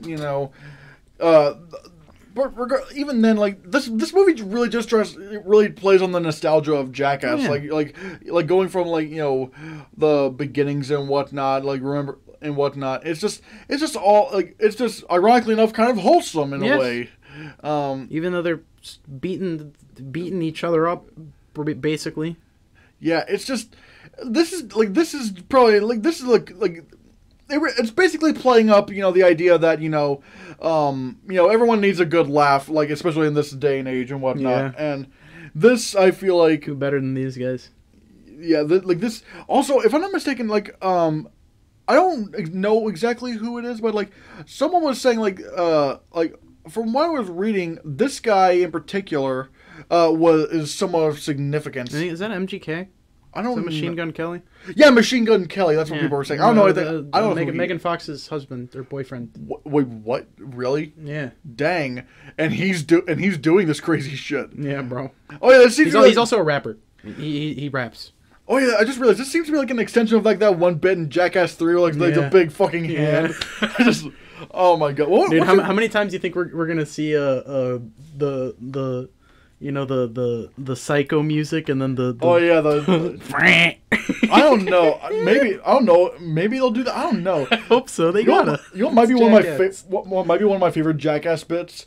The poo cocktail? That's one of mine. Oh my god! Poo cocktail supreme. Dog. Wait, are you talking about like where like they strap Steve up like into his porta potty and slingshot him? Oh god! I think the first one in the TV show, they put him in a porta potty and they had a dump truck lift him up and shake him like a fucking soda can, and it was disgusting. I haven't watched that much of the show. It was disgusting. The show is terrible, but not terrible. No, terrible in all the good ways. So, I think one of my favorite ones that's like the most creative was like they got like this jet engine to like yep. I remember that. Yeah, man. Imagine like having like granted, they didn't. I don't think they did this, but like imagine like if you get like a watermelon and someone was there and like it hit them. That would probably kill someone if a watermelon fucking hit you with that engine. Yeah, for like that speed. Yeah, dude, you'd be fucked. Yeah, but man, that is just the power of that thing is insane. Just like, hell, I'm willing to if you put your head near that thing, like, dude, that close. You would get fucked. Yeah, it's a jet engine. They go like 600 miles per hour, and that's not even land. Well, yeah, I think that is the land speed, but they're doing it in the air. Yeah, dude, it's a powerful thing. But yeah, like this, but like I said, this is just really cool. I do really like a lot of the stuff. Also, the fucking oh my god, like Johnny Knoxville getting clocked by a bowl. Hey, keep in mind, this guy 49. Was like 49 when he filmed this. Like he's still willing to take a hit. Now, I'm pretty sure this is gonna be like the last Jackass movie. I think maybe with these guys, I think it'd be cool if they tried to set up like a second generation of Jackass with like Eric and this. Okay, that made me cringe. Yeah. This. Oh god. Oh god! Dude, look at her face after she does it. Wait, yeah, play it. She's so satisfied. Look at her. She's like, yeah. Hashtag. It's just like, yeah. Hashtag feminism. Yeah. Cock and ball torture. Oh god! Don't remind me of that. And we're gonna be talking about Dune here. Yeah, we're gonna be going to copyright line for the Dune trailer. So yeah. Well, I was definitely impressed by the casting. It's got a lot of big name celebrities behind it. The music was also really, really good, and I also thought that all of the shots of was it Ariaka or something? The planet were super pretty. I don't know the Dune mythology and whatnot. Me neither. So I haven't read the books. Yeah, but man, the cinematography is gorgeous. It's gorgeous, dude. Yeah, absolutely. Like the cinematography is done by the same dude who shot I think it's the same dude who shot Rogue One. Oh yeah, and that movie also had some stunning cinematography and Oscar Isaac. Yeah. Oh yeah. Wait, no. He wasn't in Rogue One. You're right. It was. He was in the sequels. He was in the sequels. But I will say, like this is being directed by Denis Villeneuve, the guy who directed like Blade Runner 2049. Yeah, I really like Arrival, Prisoners. I don't think I've seen Prisoners. I haven't seen Arrival either. I've seen Arrival. It was good. Yeah, again, like the cast, like they got like what is it? Like they got Javier Bardem. Yeah, Timothy Chalamet. Yep. Timothy Chalamet, Rebecca Ferguson, Oscar Isaac, Josh Brolin, Stellan Skarsgård, Dave Bautista, Stephen McKinley Henderson, which I don't know who that is. Zendaya, Chang Chen, Sharon Duncan Brewster, Charlotte Rampling, Jason Momoa, and Javier Bardem.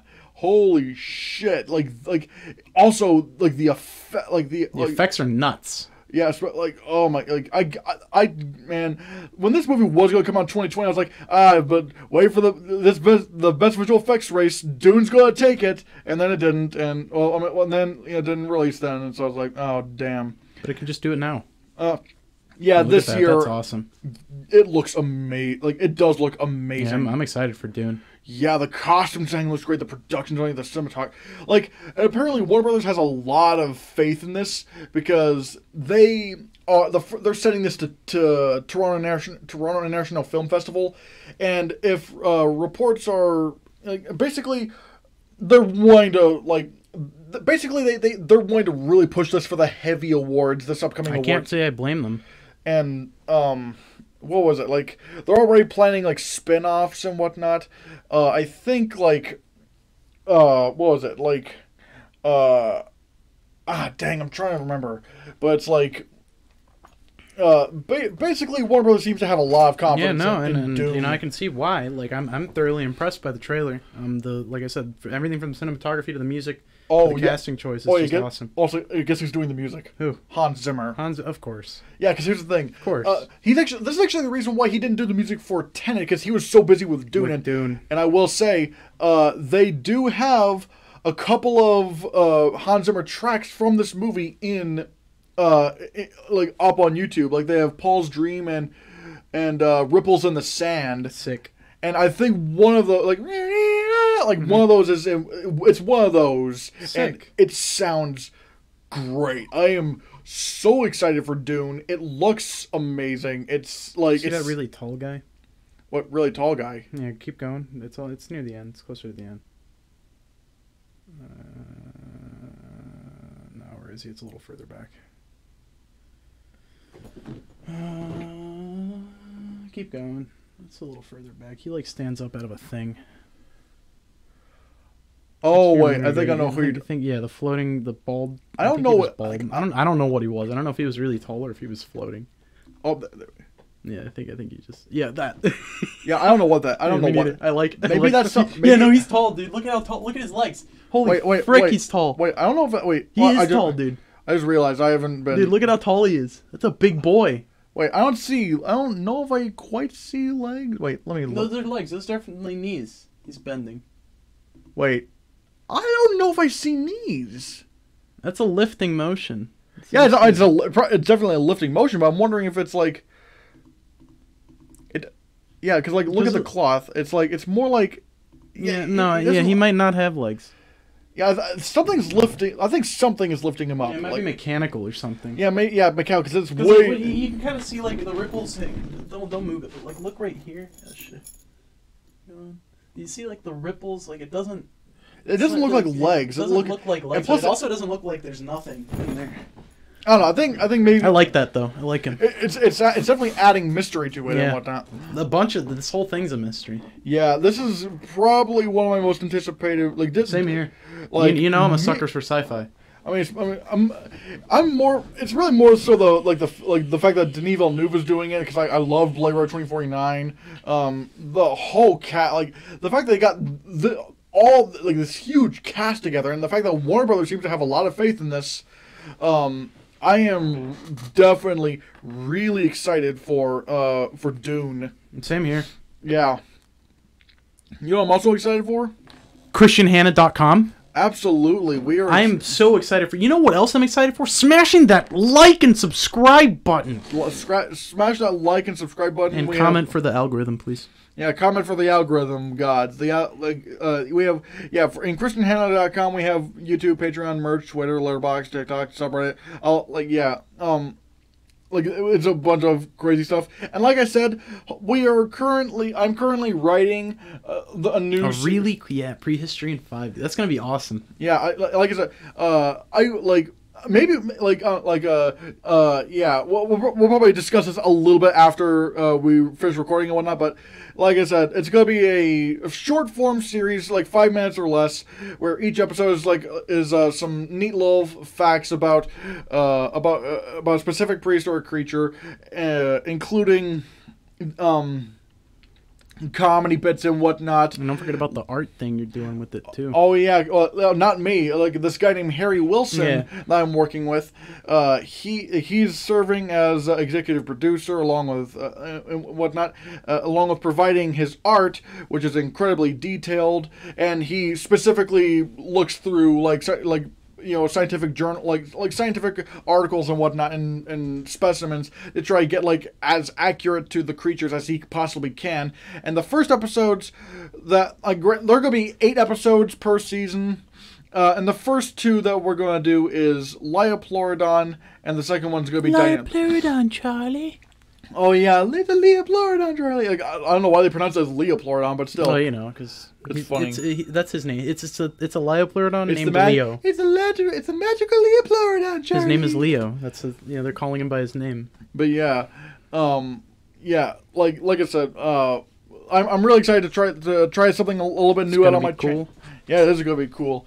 And I think that is really all I have to mainly say about this. But again, don't forget to like, subscribe, comment, get the merch. Yeah. Get the merch. Also share. It helps. Everything helps. Do as much as you can, and that's pretty much all I have to say right now, everyone. Bye.